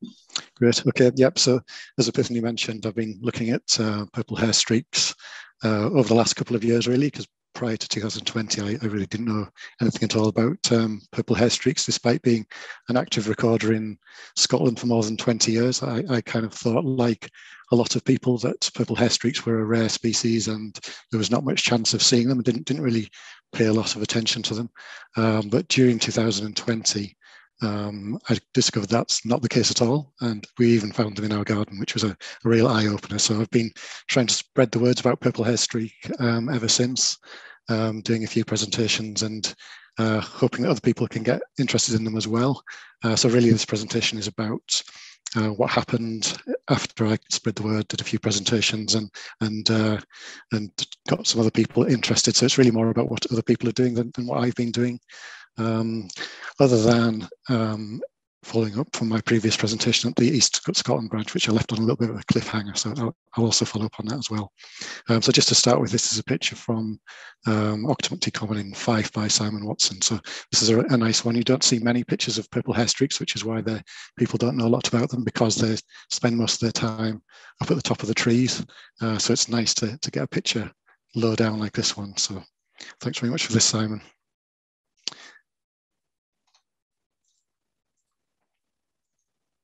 So why purple hairstreaks? Why am I so interested in them? It's really because they're Scotland's secret butterfly.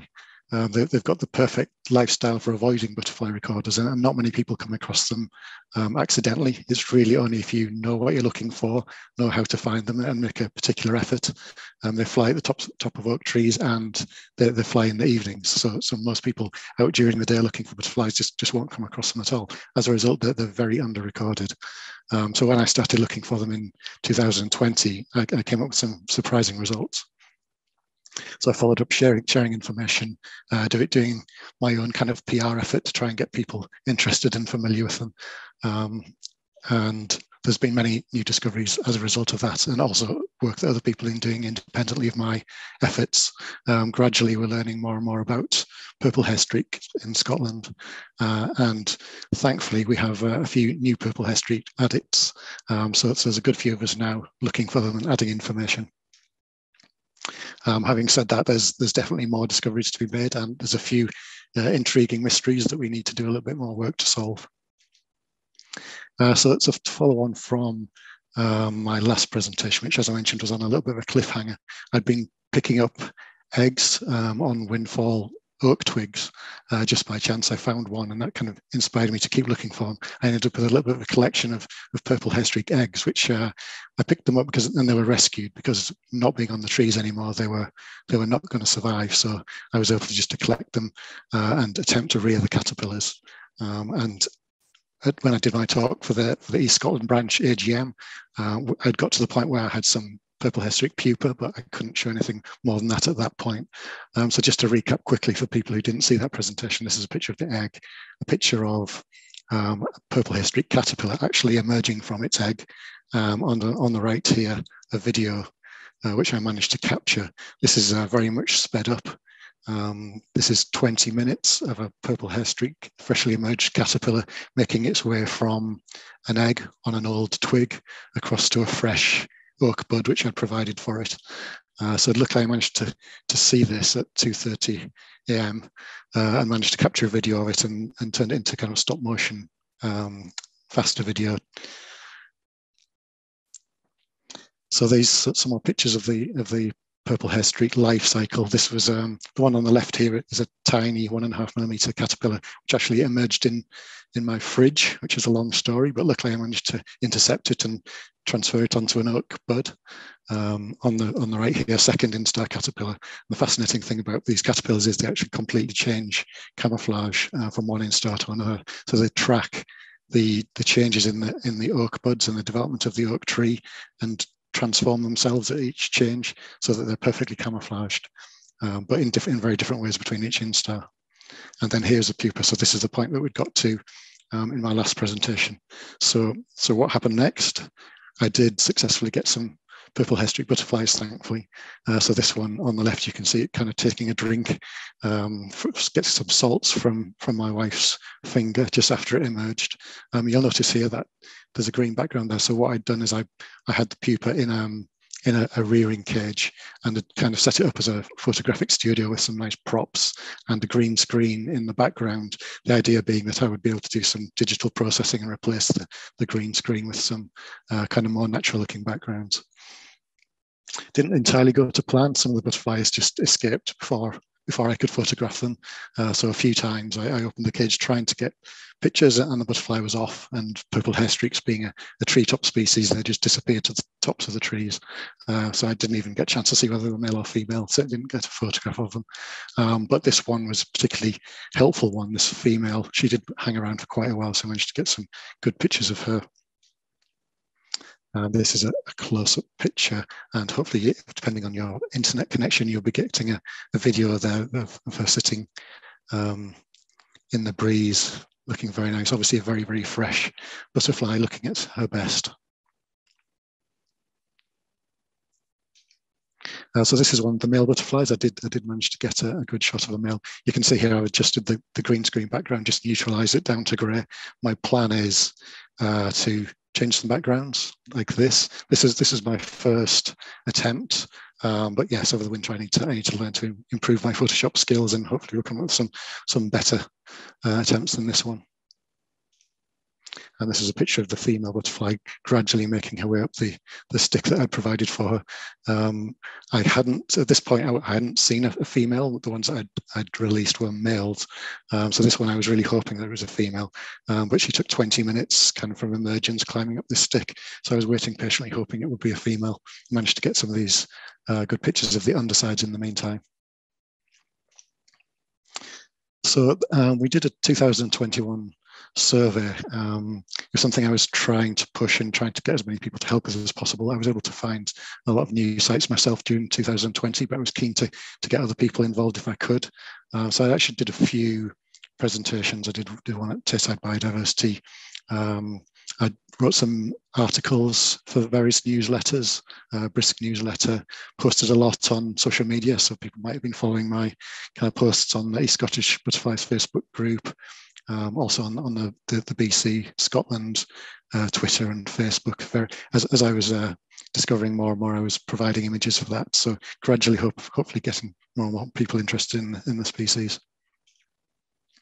So this is where we stood in terms of the survey. This is where we stood at the start of the year, so May 2021, before the butterflies emerge.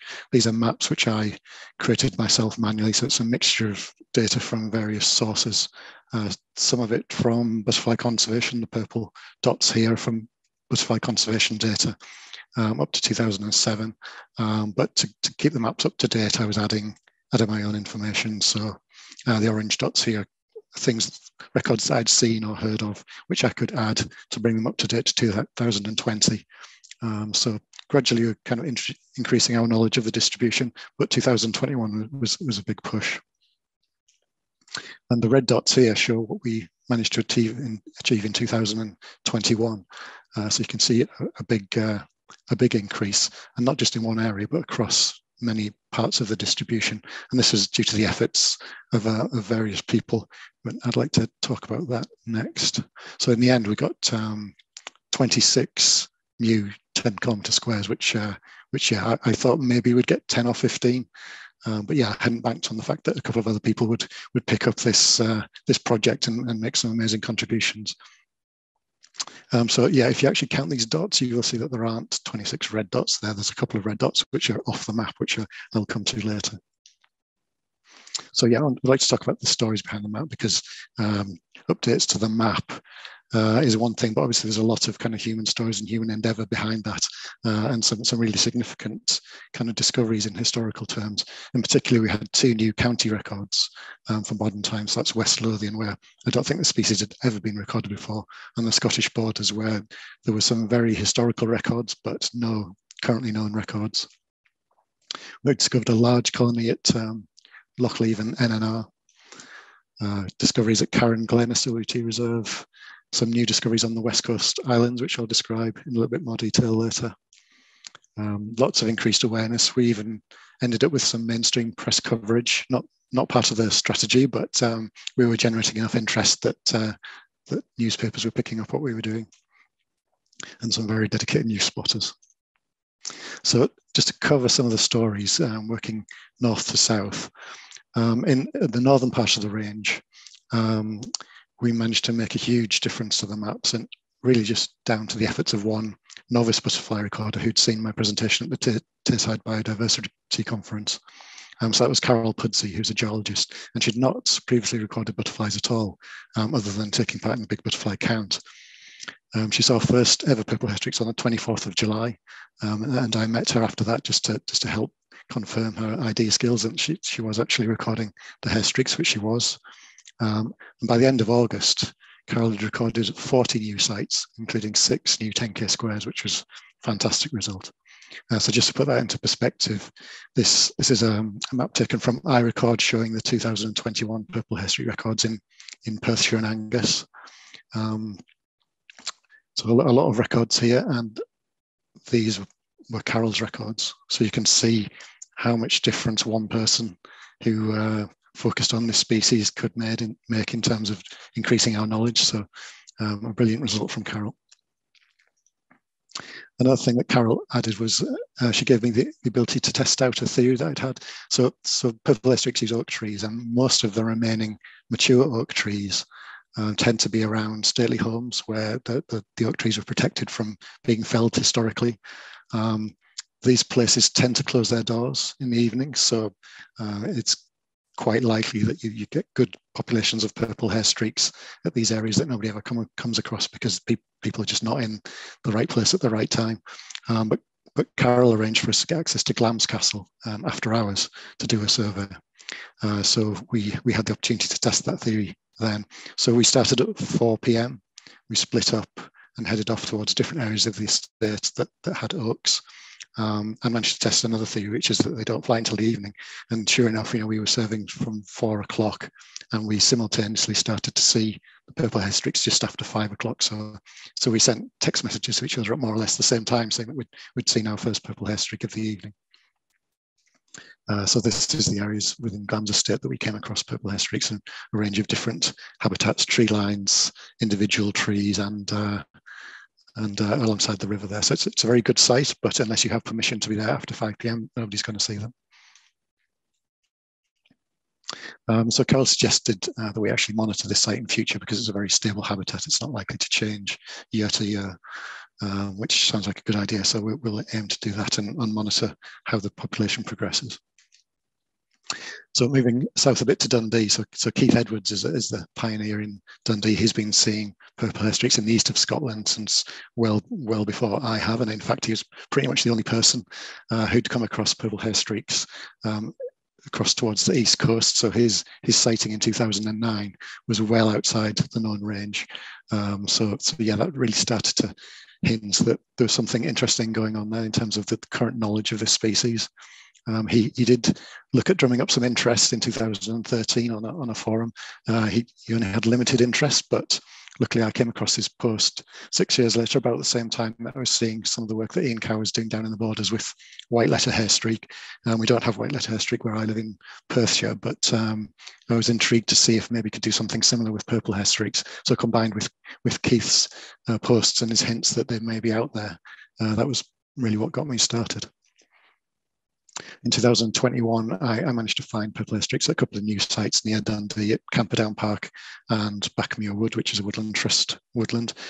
These are interesting because they're quite close together, but they're quite different habitats. Camperdown Park is a big parkland with hundreds of mature trees. Backmuir Wood is a kind of a more recent woodland with continuous canopy. Less mature trees, but it turns out they're much easier to find at Backmuir Wood. So it's not just the kind of the size and the maturity of the oak trees that dictates the habitat. There's obviously a lot more subtlety to it than just the oak trees. Just moving south again down to Fife. So Fife had a few purple hairstreak records. This is the map from 1997 to 2020. The blue dots here show the records almost all in southwest Fife, but a couple of hints there from Duncan Davidson's records that there may be in other areas. So we organised a survey with Gillian Fife and Elspeth Christie, the recorders from Fife, to try and see if we could fill in some of those blanks and make some similar discoveries from what we managed to do in Perthshire and other areas. And this was our 2021 results. So a big difference there. Lots of red dots. The big circles show the new 10K squares. So Keith Edwards, again, he discovered them in St Andrews. Diane Wilson found them at East Weems. So yeah, some really good results with a big difference to the distribution for purple hairstreaks in Fife. My contribution was the site at Cleawing. I was on my way back from an attempt to find them in Edinburgh, which we'll talk about later. It passed Cleawing about 8 p.m, just had 10 minutes of sunshine left and stopped off there and managed to find them there, which I publicised on Facebook. And since then, Cleawing's become the popular site for purple hairstreak spotters. Simon Ritchie, the reserve manager, wrote something on his blog, and judging by iRecord and the comments on his blog, there was a stream of visitors after that. So really that's the place for people to go and learn to see purple hairstreaks if they're not already familiar with them. We did a field trip also. So this is a picture of the people from Fife on the field trip to get more people familiar with the species. And what was interesting about this field trip for me is that we we kind of drove to the field trip in pouring rain, and it looked like it was going to be terrible conditions. We had no chance whatsoever of seeing purple hairstreaks, but we did. There was no sunshine, very gloomy conditions, reasonably warm, and we did actually manage to spot purple hairstreaks flying around in conditions where I wouldn't have even bothered going out on a survey. So that was something that I learned that day. This is a picture from Simon showing a bit more of the habitat, and this was picked up by the Daily Record. They saw Simon's blog, so we ended up with a purple hairstreak article in the Daily Record covering that. So if people want to visit this site, it's a very easy site to visit, good numbers of butterflies and good car parking. It's just along the road from the RSPB site at Cleawing, about a mile to the east. You can park, walk down to the river, walk across the bridge, across the river, and you can see the purple area here is the habitat. But do remember, evenings only. If you go there on a sunny day and during the day, you're not going to see them. You need to be there in the evening when the adults, when the males are holding territories and flying around. This is a fascinating sighting at Kinross, not too far away. The purple hairstreak spotted by Hazel Hislop at the pedestrian crossing in Kinross High Street, which is not normal habitat. So very interesting sighting. Luckily, she managed to pick it up and put it to safety where it wouldn't get stood on. Moving south again down to Falkirk and the Lothian. So this story is really about what Gail and Jeff Ballinger managed to do. So they're new purple hairstreak addicts who spent a lot of time searching for sites. So their first ever purple hairstreaks at the Lochleven site shortly after I was posting about it, and went on to carry out more than 20 different surveys over the following month with some really spectacular results. 4 new 10K squares in 2 new counties for modern times. This is an interesting technique that Jeff introduced, which is taking pictures of the canopy without even really knowing if there's any butterflies there. If you see a little bit of a hint of movement, then you suspect they might be up there. So just take some photographs anyway, and then look at the photographs when you get home. So Jeff managed to actually identify some purple hairstreaks that way without actually knowing that he was taking a picture of a purple hairstreak, which was a very interesting new technique. And these are some of Jeff's pictures, so some really nice ones showing what you're likely to see in the field. To be honest, this is more of a view you'd get through binoculars, so Jeff's managed to capture some from quite a long distance there. This is a picture I wanted to show because it shows the male without the blue sheen on it. Most of the photographs you'll see of a male purple hairstreak is trying to show off the blue sheen, but in practice, when you're in the field looking for them, you might be just seeing a chocolate brown butterfly. It's only in certain light that you capture the blue sheen. And this explains how Jeff manages to get these pictures of butterflies up in the trees with his camera there, 400mm lens, manages to bring them in a lot closer. And what was interesting about what Jeff and Gail did was that they not only found a few new sites, they also found an edge to the range, because they were looking in places where we were getting negative results. So the negative results in some ways were just as interesting as the positive results.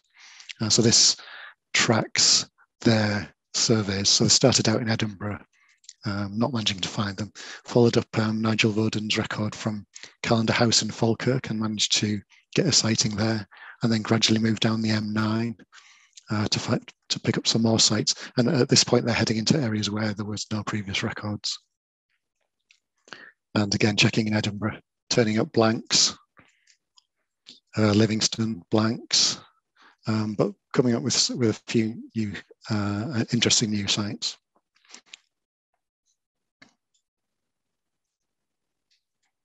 And then a positive sighting in Livingston.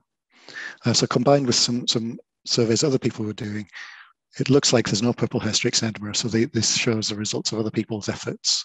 Colin and Dorothy Whitehead and Duncan Davidson and myself and my wife Anna, we looked around Edinburgh but couldn't find them. So there does seem to be an edge to the distribution there. There are purple hairstreaks in Fife just across the Forth, but for some reason not in Edinburgh. So why should that be? That's a real mystery. Climate, not climate, because it's Edinburgh and that area is surrounded by purple hairstreak distribution. Haven't been able to see anything about geology or soil that would really explain it. There's nothing that unique about it. There's plenty of oaks, ants, possibly, that purple hairstreaks have a relationship with ants, but I couldn't really comment too much about that. I don't know much about it, but it's one of the factors. Possibly geography. Are purple hairstreaks expanding from the west and just haven't arrived there yet? Maybe. Historical issues, pollution, lack of aphids due to pollution, lack of honeydew, which is what purple hairstreaks feed on. It's a possibility, but we really don't know. Possibly that there's not enough kind of woodland sites providing population reservoirs. There's interesting metapopulation dynamics, which you can read about in Martin's book, which potentially explains how butterflies kind of retreat to core areas at certain years and then spread out again.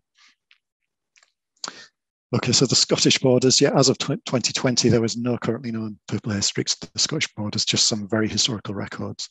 I wrote a newsletter for an article in Ian Cow's Borders newsletter speculating that they could be present, just undiscovered. They hadn't been seen for over 100 years. And in August, Gil and Jeff did discover purple hairstreaks in the borders at Hairstains. So that's after a 140-year gap. And it was also the first overlap with white letter hairstreaks, which are making their way into the border. So it's the first area in Scotland that we know of where you can see both of them. Have they been there all this time? Have they been there for over 100 years without being recorded? I think the answer is that probably. They have the perfect lifestyle for avoiding butterfly recorders. And we've seen them in many new areas where they just haven't been seen for a long time, but probably have been there all along. So now we need to join the dots. We have this isolated record in the borders. So how does it connect? Does it connect to populations in England or the West? Are there more sites throughout the borders? So it's going to be an interesting project for 2021. Southwest branch, this is a little bit outside my area. I do most of my work in the east, but I managed to kind of summarize a little bit what's happened in the southwest. So as far as we can tell, purple hairstreak range covers the entire southwest branch area, and they're equally under-recorded there. So Tam Stewart's done some great work, and he also had a sighting in the Daily Record last year. Tam also recorded a couple of new 10K squares this year along the Clyde in Lanarkshire. They're certainly present in Glasgow compared to the absence in Edinburgh, or the apparent absence in Edinburgh until somebody proves otherwise. The strong populations in Stirlingshire. And this is the islands. They were previously known from Colonsay, although not recently recorded, but they're definitely previously seen there.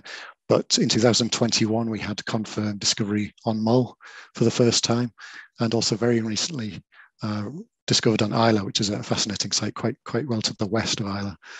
So you can see from that red dot there on Isla, if they're there, then you would expect they must be in that gap as well. In Jura, you would expect that they should be present there. So some interesting potential for surveys over there. Highlands branch, the distribution at the moment just about extends into the Highland branch. They're known from Fort William area and the Morven Peninsula. They're not currently known elsewhere in the Highlands branch, but there's bound to be new discoveries to be made. And certainly there's some intriguing historical hints. This is a map from George Thompson's book in 1980, where he reports on some old records from the Rocha coast up there on the northwest and also in Murray. And his feeling at that time was that there's no reason to dispute those records. So there's potentially big areas where purple hairstreak might still occur, and it just needs somebody to find them. So we learned quite a lot this year. Very under-recorded species, more gaps to fill on the maps. It's a wider countryside butterfly in the middle third of Scotland and Dumfries and Galloway. Some high-density sites, not rare, and actually one of the most common sites. So at certain times of year, this is actually a common butterfly, not the rare butterfly, which certainly I thought it was a couple of years ago. They can, however, be very elusive. They can be present in very low numbers.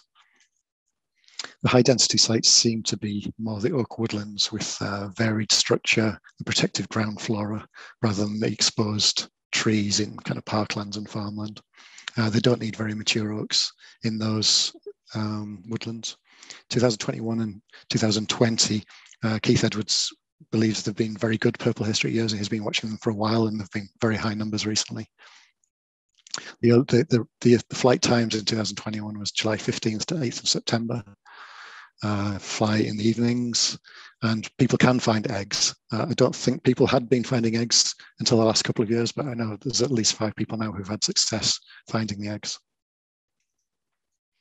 In the areas where the densities are low, the males use the very highest trees. So this is a site at Kettings near Cooper Angus, where I was confident I'd be able to find plenty of purple hairstreaks because there's so many mature oaks.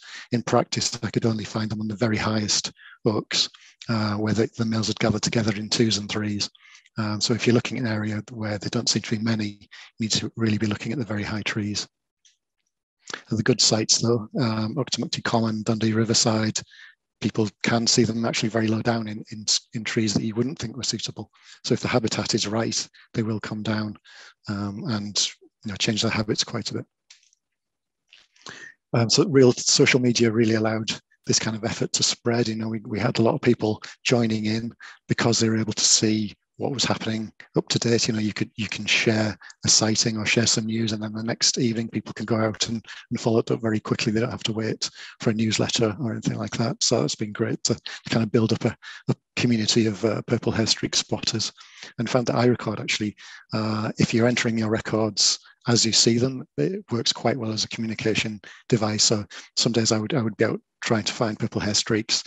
Maybe some days I didn't find any at all, but I could come back and check and see if Carol or Jeff had added anything, and get up-to-date communication from them, which was really good. I was looking forward to logging onto iRecord and seeing what other people had managed to do. Some mysteries still. Were they just under-recorded until recently when we started to kind of flesh out the map? Have they been expanding their range, or has there been a recent increase in numbers that would account for the change in the recording? We can only guess, really. I would say yes, they were definitely under-recorded. Don't know if they're expanding their range, and probably there's been a recent increase in numbers. The Lothian Borders Gap is a real mystery. Looking forward to kind of experimenting further with that. Are they present on Deeside? They're certainly excellent oak woods, but is it too far north? And what time of day do females lay eggs? Personally, I haven't actually knowingly seen a female in the wild. I see the males holding territories in the evening. The females must be active, flying around laying eggs much more discreetly. Maybe that happens during the day. I don't know, so that's certainly a mystery to me. And do they lay eggs on sessile oak? I've picked up plenty of purple hairstreak eggs off pedunculate oak, but I personally haven't from sessile oak, so I'll be interested to see if other people manage to report eggs on sessile oak. Do they need ants for pupation? Do they pupate in ant colonies, in ants' nests? That's how much difference does ants make to the success of the population and the pupa, which is where they are most vulnerable. That's where most of the population is lost when the pupa are predated. So it'd be interesting to know about whether ants are essential to the health of their population.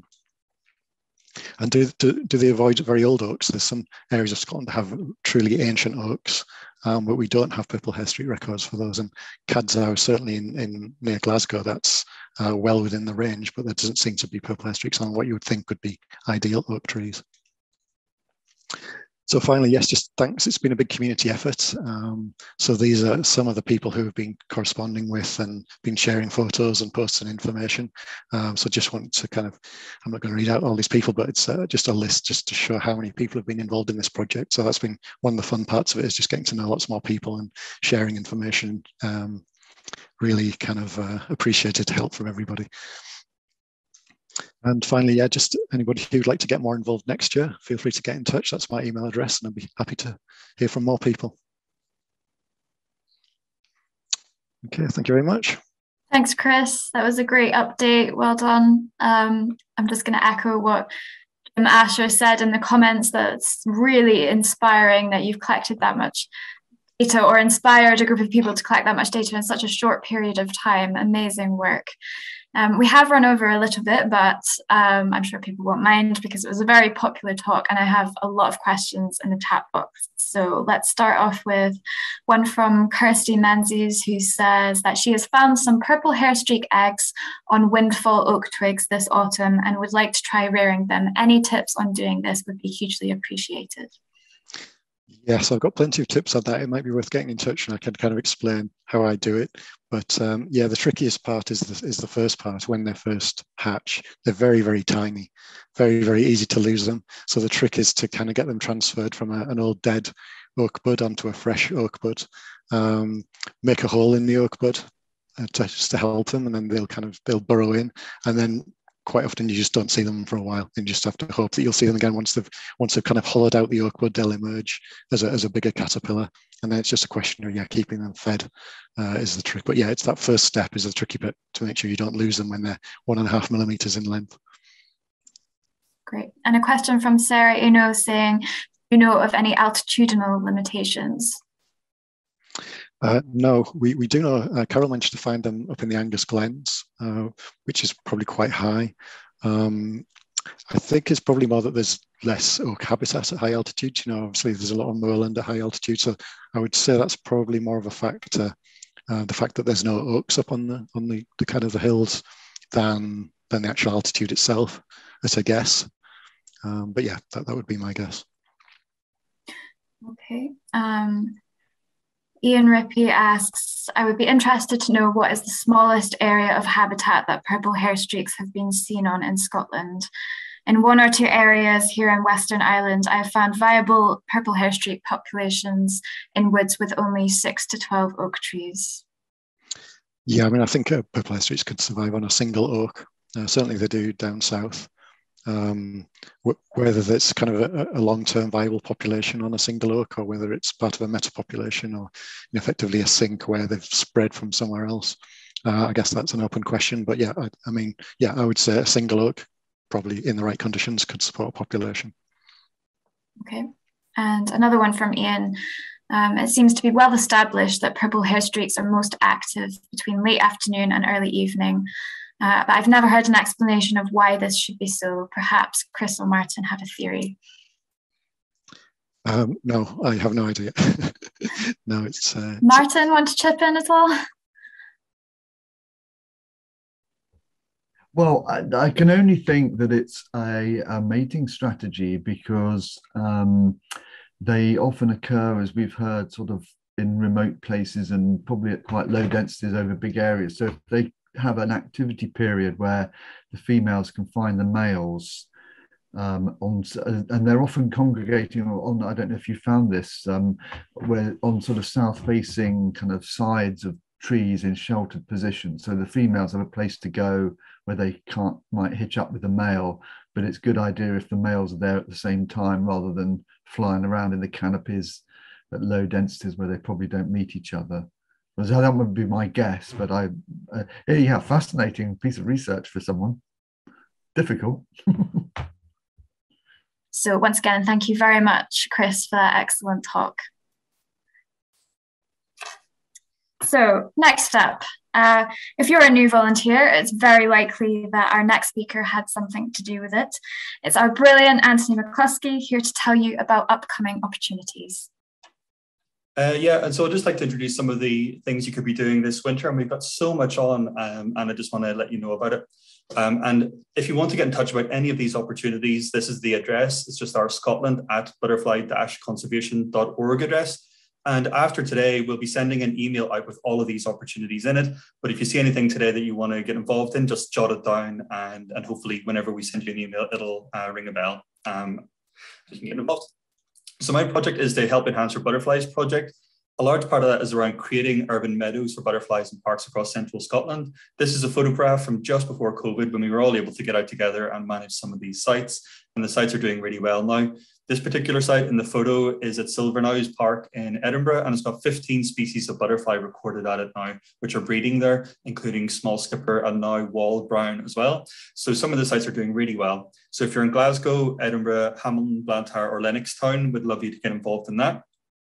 And some of the things will include planting wildflower plug plants and monitoring the sites. So do get in touch with me about that. And this is another one of the sites at Elder Park in Glasgow. And as you can see, it's doing pretty well. And as Epiphany mentioned earlier, we've had some great news about the bog squad. And our bog work is really important, both for the species which are found in it, but because of climate change as well, because these bogs hold so much carbon in it. So we're delighted that the project is now funded for 2.5 years. Those work parties will be starting from December onwards in central Scotland. So whenever that starts up, we'll be in touch to tell you how you can take part. But again, register your interest now, and the project officer will be in touch when that begins. And much of the work that's been done in Highland and around Scotland to maintain the best sites for butterflies might look a lot like this. So we're taking out scrub and taking out gorse and birch and things like that whenever they're threatening the sites where butterflies breed. So you might have a hard day of work, but you'll be well rewarded, especially if you go to one of Dr. Tom Prescott's work parties, where they're very well known for their competitive bake-offs. And that's really a large part of it, is the social element of all of these things. So if you've never been out to a work party before, we'd love to welcome you along, and you can get involved helping butterflies and meeting some like-minded people.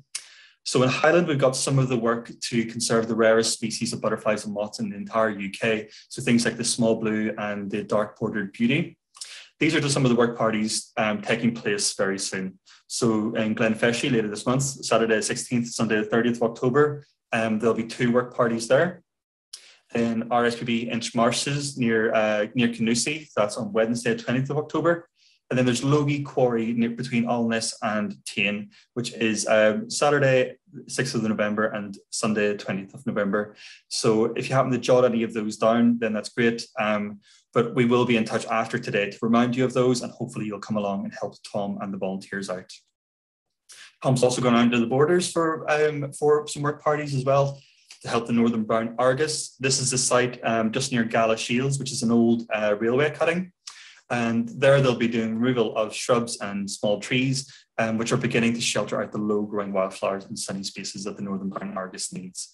So those are actually next week. So definitely one for the diary if you're feeling enthused from today, get involved in them. That's the 9th and 10th of October. And Tom will be there with volunteers. Those all run from 10 o'clock until 4, but you're welcome to attend for as long as you're able to help. So if you can only help in the morning or afternoon, you'd still be very welcome to come along to those. And then one of the ones that I'm running is at Tensmuir National Nature Reserve, a beautiful nature reserve in North Fife. We'll be creating more exposed sand and sunny sites for species like the grayling butterfly and lunar yellow underwing moth. Mostly that will be not scrub control, it's more about raking and removing vegetation such as grass and moss, which is taking over some of those sites. That's been confirmed for Tuesday, the 23rd of November, and we might have another one next year if we need to have another one there. There's other sites we're going to be working on, which have dates to be confirmed. We'll be doing Falin Bing near Stirling, Kings Hill Local Nature Reserve near Shotts, and Kelton Hill and Holyrood Park in Edinburgh. So do keep an eye for those coming into your inbox. We'd love you to come along and help out. Now, recording and monitoring butterflies is so important. That's how we can know that our butterfly populations are changing. We use lots of records, but behind all those records are a team of volunteers who are helping to do things like the county recorders or the transit coordinators. They're a vital link between the local recorders and your national records database. They can, volunteers check the records, ensuring good quality data reaches us for analysis. So we got some current vacancies in Glasgow and South West Branch, including Dumfries and Galloway, Brentfordshire and Inverclyde, Arran and Clyde Islands, and Isla and Jura. So if you're around any of those areas and you think you'd like to have a go at this, do let us know and we can give you training and support to help you become a vital link in these recording schemes. Our transit coordinators are really important as well. So these transects, as you'll see, for example, Southern England is very overrepresented with transects, and there are huge parts of Scotland which are under monitored. So especially in Highland, we need a new transect coordinator for there. A transect coordinator basically acts as a first point of contact. If somebody gets in touch wanting to do a transect, the transect coordinator helps them to find one and helps them get set up with it. And we'll provide training to help you do that.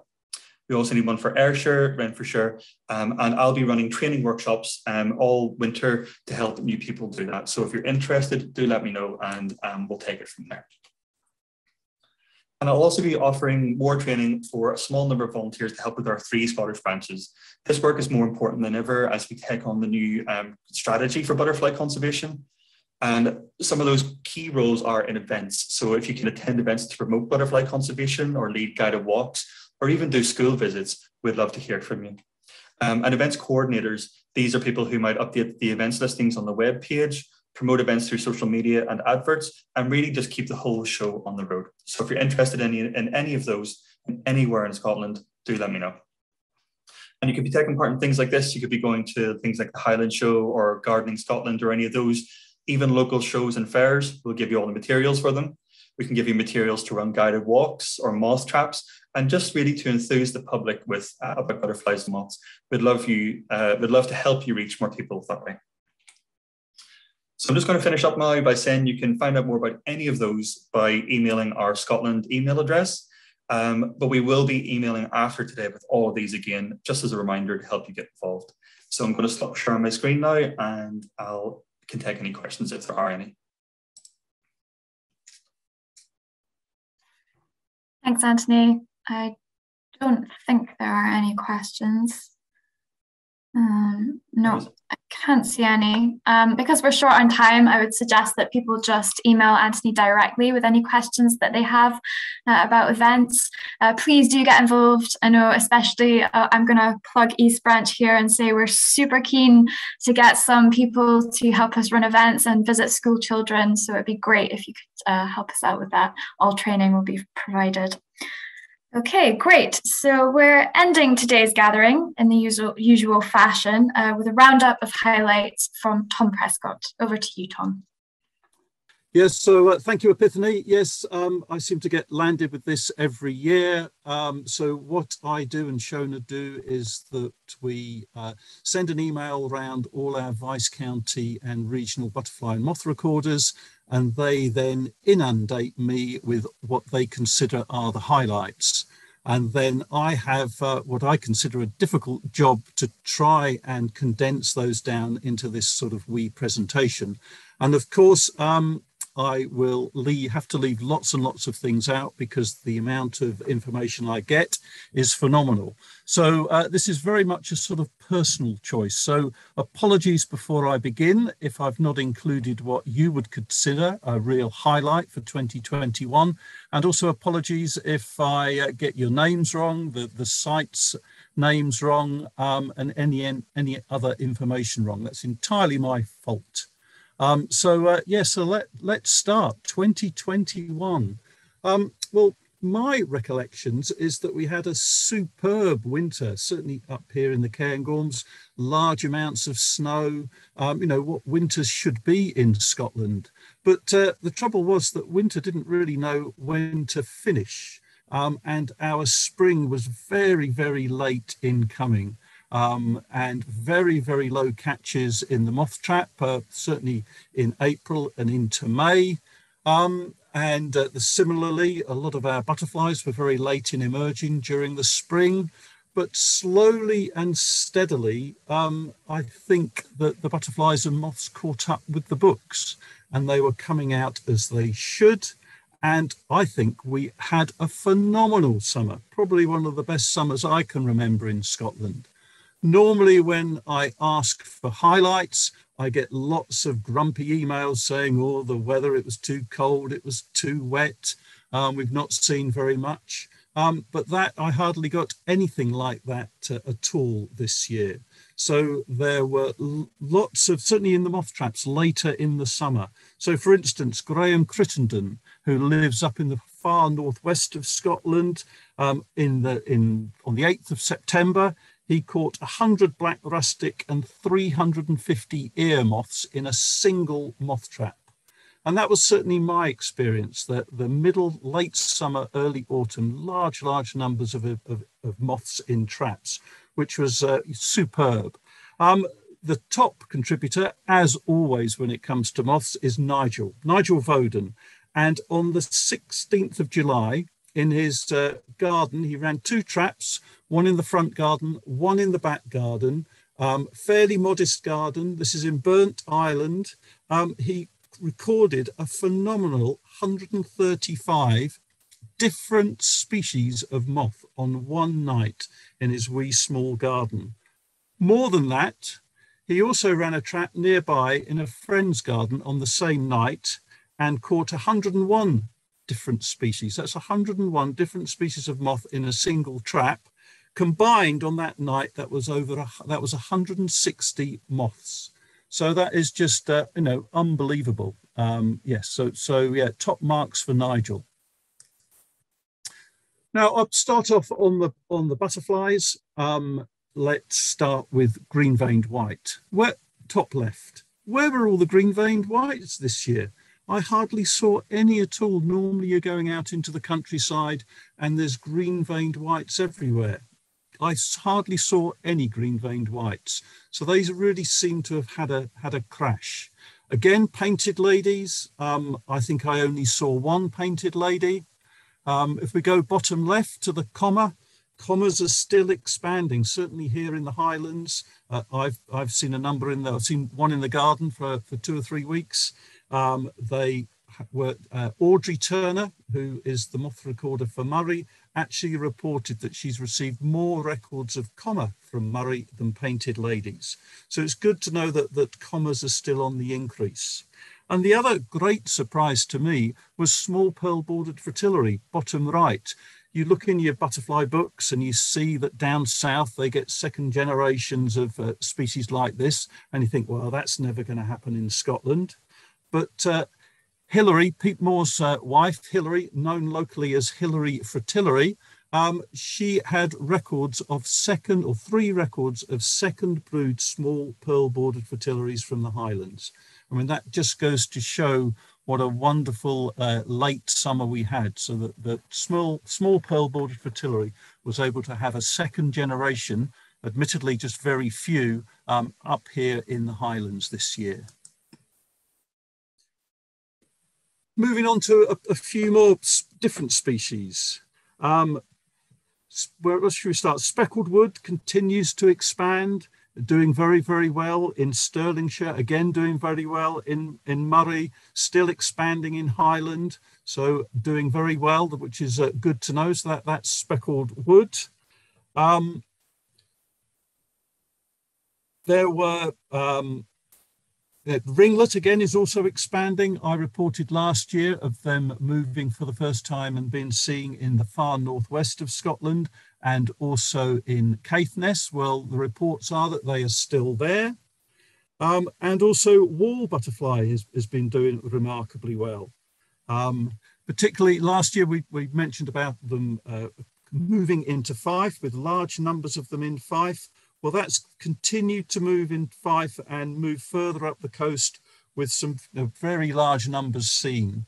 And also dingy skipper, good numbers seen certainly in around here in Strathspey. Last year there was reports of 2 or 3 at a new site near Boat of Garton. Pete and Hilary went there this year and recorded 82 at that same site. So dingy skipper seems to have had a very good year. Now on to marsh fritillary. In Scotland, marsh fritillary is known primarily from the sort of Argyll coast. It's also on Bute, but also some of the neighbouring islands like Jura and particularly Islay and Mull.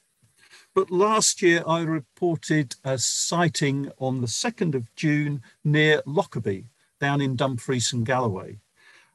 It was very unclear where those butterflies had come from. There's been a recent reintroduction programme in Cumbria where the butterflies there have been doing well and have been expanding. So was this an overlooked native Scottish population, or was it part of that Cumbria release programme and the butterflies had sort of moved north of the border? What's interesting with that release is that they released the butterfly, but they didn't release its parasitoid. So going by Martin's calculation, without any predation, because the parasitic wasps are one of the main things that parasitize and predate on marsh fritillary, it's not surprising perhaps that the Cumbrian population has done so well. So I suspect that the Lockerbie population probably comes from Cumbria. Will we ever know? Well, we might know because students at Edgehill University in Liverpool a few years ago came up to Scotland and sampled caterpillars and extracted the DNA from a number of the populations in Scotland. They did the same in England and Wales, and they've now sampled the DNA from this population near Lockerbie. We don't yet have the results, but that should be able to tell us the origins of this new population. So the butterflies been found in 4 locations near Lockerbie. As I say, they were first reported in 2020. This year, there were over 90 adults found in total and about 110 webs. So it's a very strong population. Of those, about 80% of them were at one site. So it's really good to know that this butterfly is sort of beginning to establish in southwest Scotland. Brimstone, I mean, I was very, very surprised by this news, because when you look at the distribution map of brimstone, it seems to get up into Scotland just on the border and never quite, jump over the border to become a proper Scottish butterfly.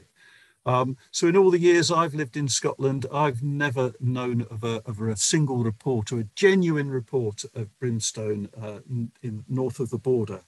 But here is photographic proof. This is a photograph by Abby Marland of a brimstone.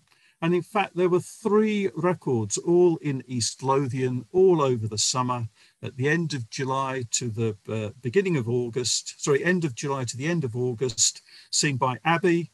Ian Ebbage had one in Haddington, George Hogg had one in Skaterraw, and this one of Abby's is in Coates. So with 3 adults being seen in a relatively sort of small part of Scotland. The food plant is alder buckthorn, so if there's alder buckthorn in the area, maybe brimstone will become a Scottish butterfly. What about this wonderful photo? This is taken by Mark Tasker in Bankery. What does everybody think this is? Luckily, with such a wonderful, sharp photograph, we can identify it as an Essex skipper. But when we look at the distribution map, you'll see that he photographed this in his back garden in Bankery. So Bankery's right up here where my arrow is. So what is a butterfly like this doing up in Bankery? Now, not only did he just see one butterfly, he recorded Essex skippers between the 7th and 16th of August with a peak of 7 on one day, all in a very small area, 100 metres square. So that's an area of 10 metres by 10 metres. Now, Essex skipper is a grass-feeding butterfly. That's what the caterpillars are feeding on. And it is known to have been transported in fodder, either as eggs or as caterpillars. You'll see this other single dot in Scotland, which is near Dumfries. A small colony of Essex skippers appeared there soon after the foot and mouth outbreak, and it was thought that they came in on fodder that was feeding all the animals because there was a huge sort of cremation site there. So presumably the same has happened up in Bankery. The butterflies was also introduced into America many years ago on fodder. So this is probably the way that the butterfly has found its way to Bankery.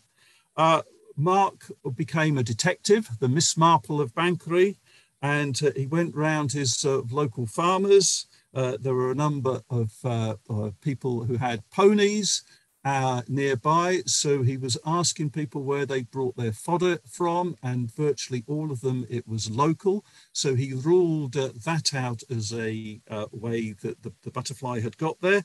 But very close to him there was a local new housing development. And the theory is that people bringing in plants, perhaps turfing their gardens, brought in this butterfly on eggs or as larvae. So will the butterfly be able to survive the Bankery winter? Well, we'll probably have to wait for Mark to tell us next year.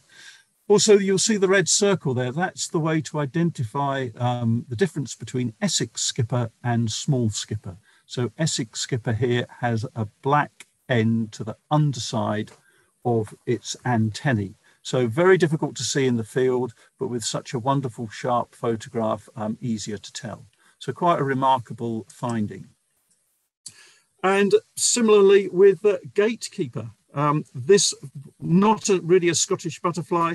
This was found and recorded in Inverurie. So what's happening in Aberdeenshire on the 22nd of July by Diane Sorry. So maybe a similar origin to the Essex skipper. Maybe it had been transported up on food or fodder because the caterpillars are also grass feeders.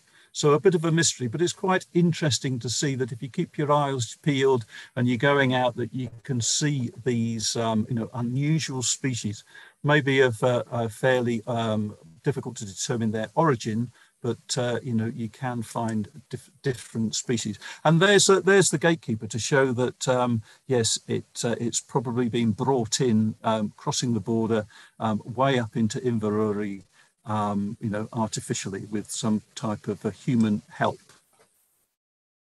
Now, it's not very often you'd get excited about a butterfly like this. This is small white, but if you lived in Shetland, then you would.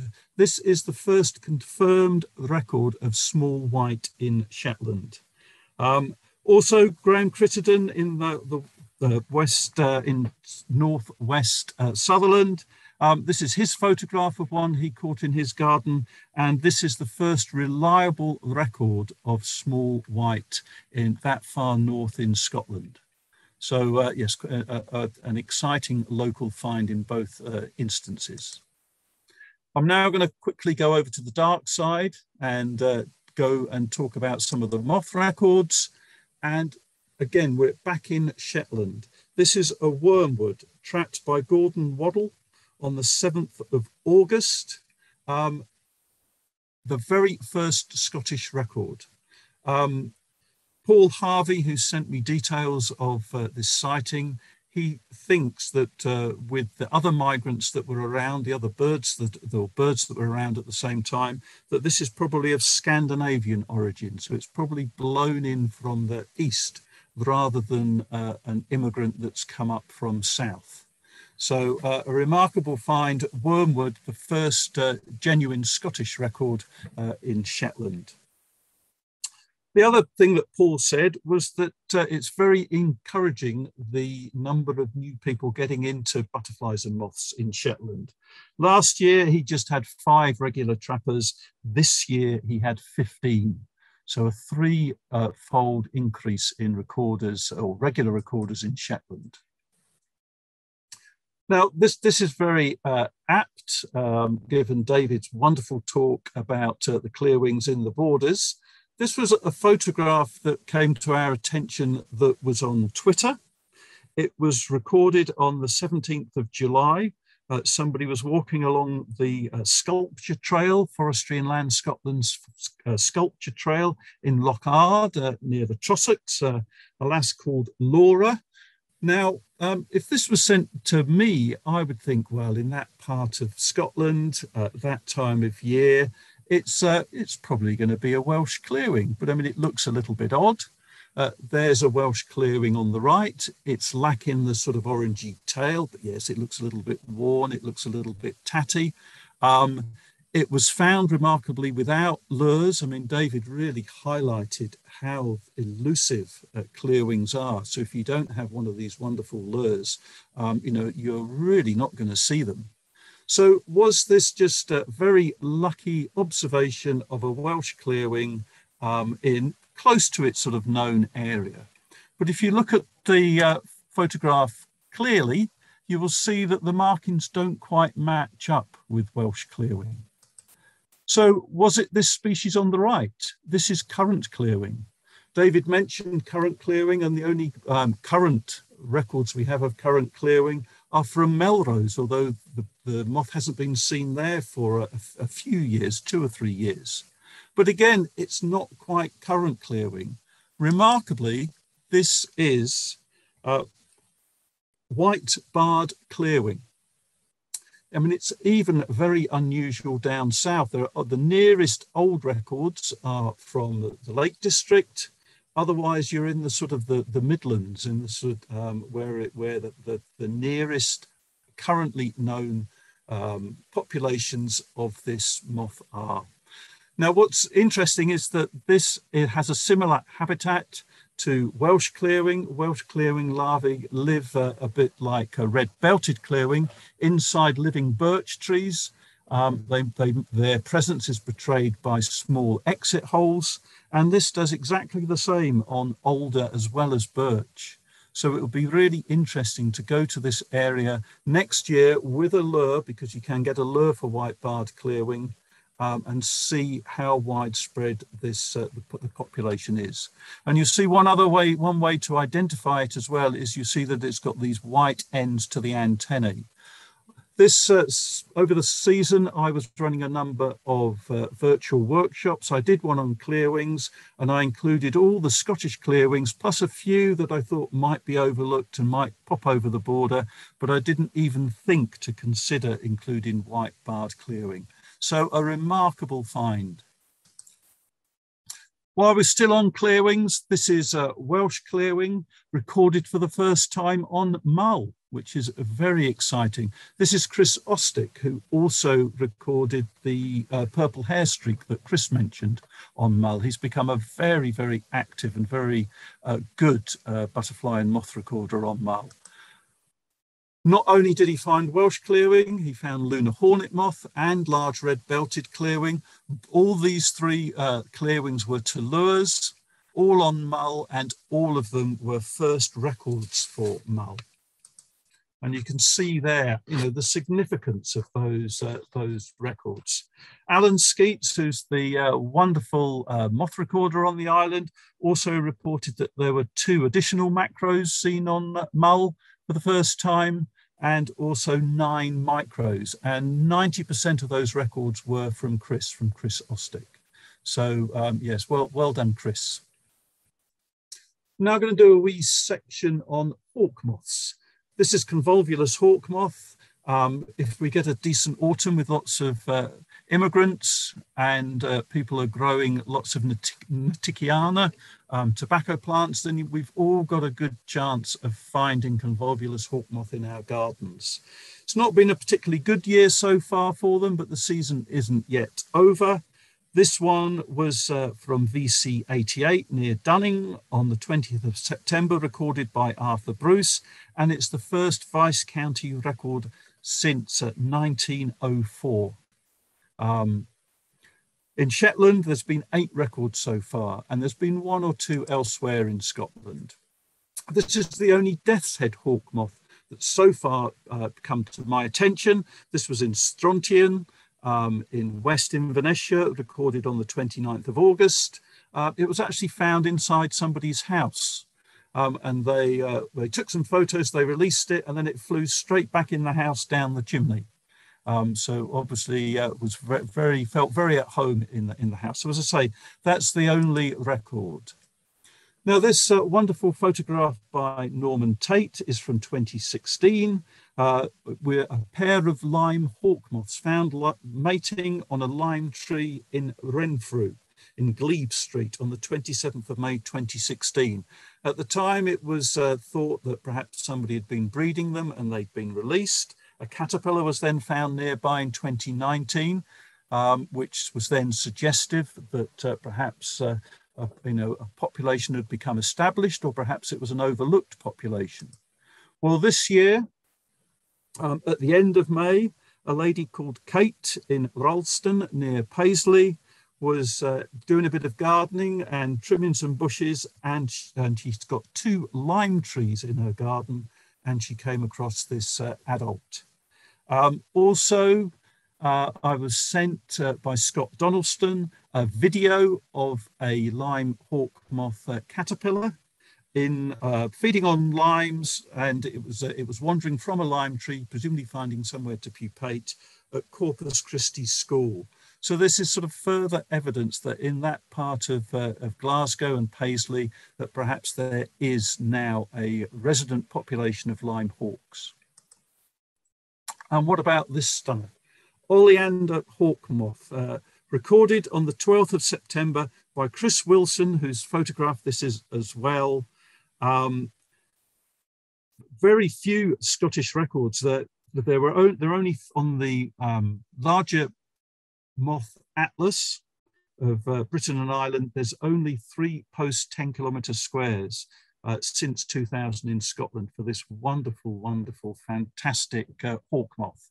So this was in Shetland. But what about this? This caterpillar was found. Now, this is slightly old news in that this was recorded in 2020. It came to our attention earlier in the summer. It was on iNaturalist. And this was recorded by a guy called Henry McBeath on the 24th of July, 2020, on the west coast of Scotland, very close to Gairloch. You can see Gairloch here. It was just found to the south of Gairloch, so in a fairly remote area. This is in fact willow herb hawk moth. There have only ever been 2 British records, one from Sussex in 1985, one found in the docks in East London in 1995. Intriguing to know where the origins of this caterpillar in such a relatively remote part of Scotland. The caterpillars feed primarily on willow herb, as the name suggests, but also evening primrose. Has it been brought in somehow? There's no sort of local garden centre there. I've been trying to track down Henry McBeath, and as you saw earlier today, that I'm pretty poor and hopeless on my tech, and I don't really do things like Facebook, but I have found Henry McBeath on Facebook, and I have messaged him, but so far I've not had a response. So if anybody knows a Henry McBeath, would be really keen for him to get in touch to try and find out more about this, remarkable sighting. And is it really genuine? Was it really recorded in this part of Scotland? Yes, so very, very intriguing, very intriguing indeed. Willow herb hawk moth. And if that caterpillar survived and pupated, this is the wonderful adult that it would be, adult willow herb hawk moth. Slender burnished brass. There's a nice wee story about this. A student called Ardiana Nella went into their local Tesco's in Argyle Street in Glasgow and bought some herbs. I mean, that's remarkable itself because Ardiana was a student. What are students buying herbs for? Never happened back in my day. And on those herbs, she found some caterpillar. She found a caterpillar. She brought it home. Within a week or so, it pupated, and this is what it turned into, a slender burnished brass. So obviously it's got here under sort of false pretenses, as it were, but still a very rare moth, and yes, a nice photo, something to look out for. But there's about 100 natural migrants have arrived in Britain, but never any yet naturally into Scotland. Also on the immigrant theme, 4-spotted footman, there's been a number of records of 4-spotted footman. Certainly it was arrived in Caithness. There was one seen in East Ross. Catty Baird had one in Binning in East Lothian on the 4th of August. And as I say, there were a number of others elsewhere. So a nice moth to see, one of the larger of the footmen. Now into the borders, red underwing on the left-hand side. Last year, there were a couple seen in Berwickshire, VC81, and this is another one that's turned up. This is from Richard Jackson. The caterpillars feed on willow and poplar and aspen. So does this suggest that there is now a resident population? White satin was also recorded in the borders. This one was in late July. It's a very rare moth. And it was totally unexpected. And it was the first record in the borders since 1877. So another aspen feeder. And this was seen by Nick Cook. And you can see there that, there's only 1 or 2 other dots in Scotland. So a species that may be just crossing the border and maybe becoming established there. And dusky lemon sallow. This moth, its caterpillars feed on elm, so it has really suffered with Dutch elm disease. But there may be signs this year that it's making a wee recovery. It used to be recorded widely across Berwickshire in the 50s, and there were records there was a record in 1984 and 2006, and then Richard Jackson recorded one this year. And similarly around Bannockburn, there's been records, and in Bridge of Allen. So there seems to be a wee populations in that part of Stirlingshire as well, with records by David Bryant in particular. So dusky lemon sallow. And you can see here that it's a scarce moth in Scotland, but the older, yellower circles show that it was formerly far more widespread before 2000, but it's encouraging that there's a few black dots on there, but also a few blue ones indicating that the moth has been found in 2017. And scalloped shell, particularly scarce moth in the borders. This is only the third record for the borders. It seems to be doing quite well elsewhere. Always a lovely moth to find in your trap. But the nice thing about this story with this moth is that it was caught by Thomas McLeish. He's only 13 and he's only just getting into moths. And what's more exciting was that he caught this himself in his own moth trap that he built. So well done, Thomas, and yeah, a fantastic moth. Due to COVID, Mike Taylor, who is the moth recorder for Murray in East Inverness, he normally disappears for several weeks on end, particularly going to Scandinavia, to Sweden. But because of COVID, he's been staying at home and he's been doing more trips in Scotland. And as a result, this moth, Gymnosoma oppressana, he recorded in Strathclyde Country Park on the 10th of June. And this is the very, very first record of this moth in Scotland. It feeds on popular. He put his moth trap under a hybrid popular, and presumably that was the origin of where this moth had come from. Now, how about this? This is a gruesome photo of a ghost moth caterpillar that's been infected by a fungus. Now, this is quite an unusual thing to find in the wild, but there's over 100 fungi that infect caterpillars like this and solely kill them off. They're in the group Cordyceps.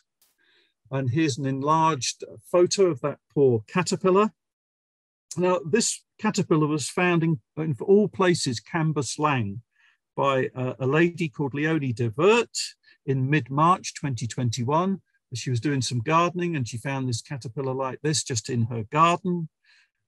It was posted on the Glasgow Natural History Group. It got into the hands of a guy called Nigel Voaden, who then took samples of the fungus. He grew it in culture in the lab, and then he realized that it was new to science. So this is a caterpillar killing fungus found in Cambus Lang that is new to science. And you can see its scientific name there. I won't try and pronounce it, but it's nice to see that the second part of the name, the Leonie, is in recognition of the finder, which is like Leonie de Vert. And finally, this is the world's smallest moth. This is a very small leaf miner that makes these very distinctive spiral mines in sorrel, in sheep sorrel. And this was found by my colleague George Tordoff. He found it on Mull and he found it in West Inverness when he was up on holiday this summer. Both are new records for the Vice County, and I'm sure it's more widespread. So please get out there and look for it. The mines will be present through most of the summer, probably into the autumn, and they're very, very distinctive. So that was going to be it until Malcolm Lindsay sent me this image while in the middle of today's program. This is a Clifton nonpareil, or a blue underwing, caught this morning by Nick Cook in Denham in the Borders. So a very exciting find, and I think very apt to end my wee presentation. So thank you all for listening, and thanks to everybody who got in touch, and thank you for all the photographs, and apologies if I've not acknowledged anybody or got anything wrong, which I'm sure I have. So thank you. Thanks, Tom. Great roundup as always, and so interesting about those Essex skippers transported on fodder. Really, really interesting. I don't think you have any questions. Lots of people saying how much they've enjoyed the talks in the chat. But yeah, I think you've got off lightly today. No questions. Good. So to round up today's gathering, I'd like to say a huge thank you to our excellent speakers and to you, the audience, for giving up your Saturday to join us. I really hope you enjoyed the talks, and we'll hope to see you soon at one of our events. Special thanks to Anthony McCluskey for taking care of the tech side of things and doing his best to keep us on track. We always have a really interesting lineup of speakers, but I have to say, I loved that today there was a big emphasis on action. We've heard suggestions about where to look for species, and we've been invited to a whole number of different activities. We've also had a great dose of inspiration to remind us just how extraordinary the life cycle of butterflies really is. I hope you feel inspired, and I hope you engage with us on social media in the following months. Please do send us photos of what you get up to. We'd love to see them. The nights may be drawing in and there's a definite chill in the air, but there is still plenty to do. So for now, wrap up warm, have a lovely weekend, and we'll see you soon.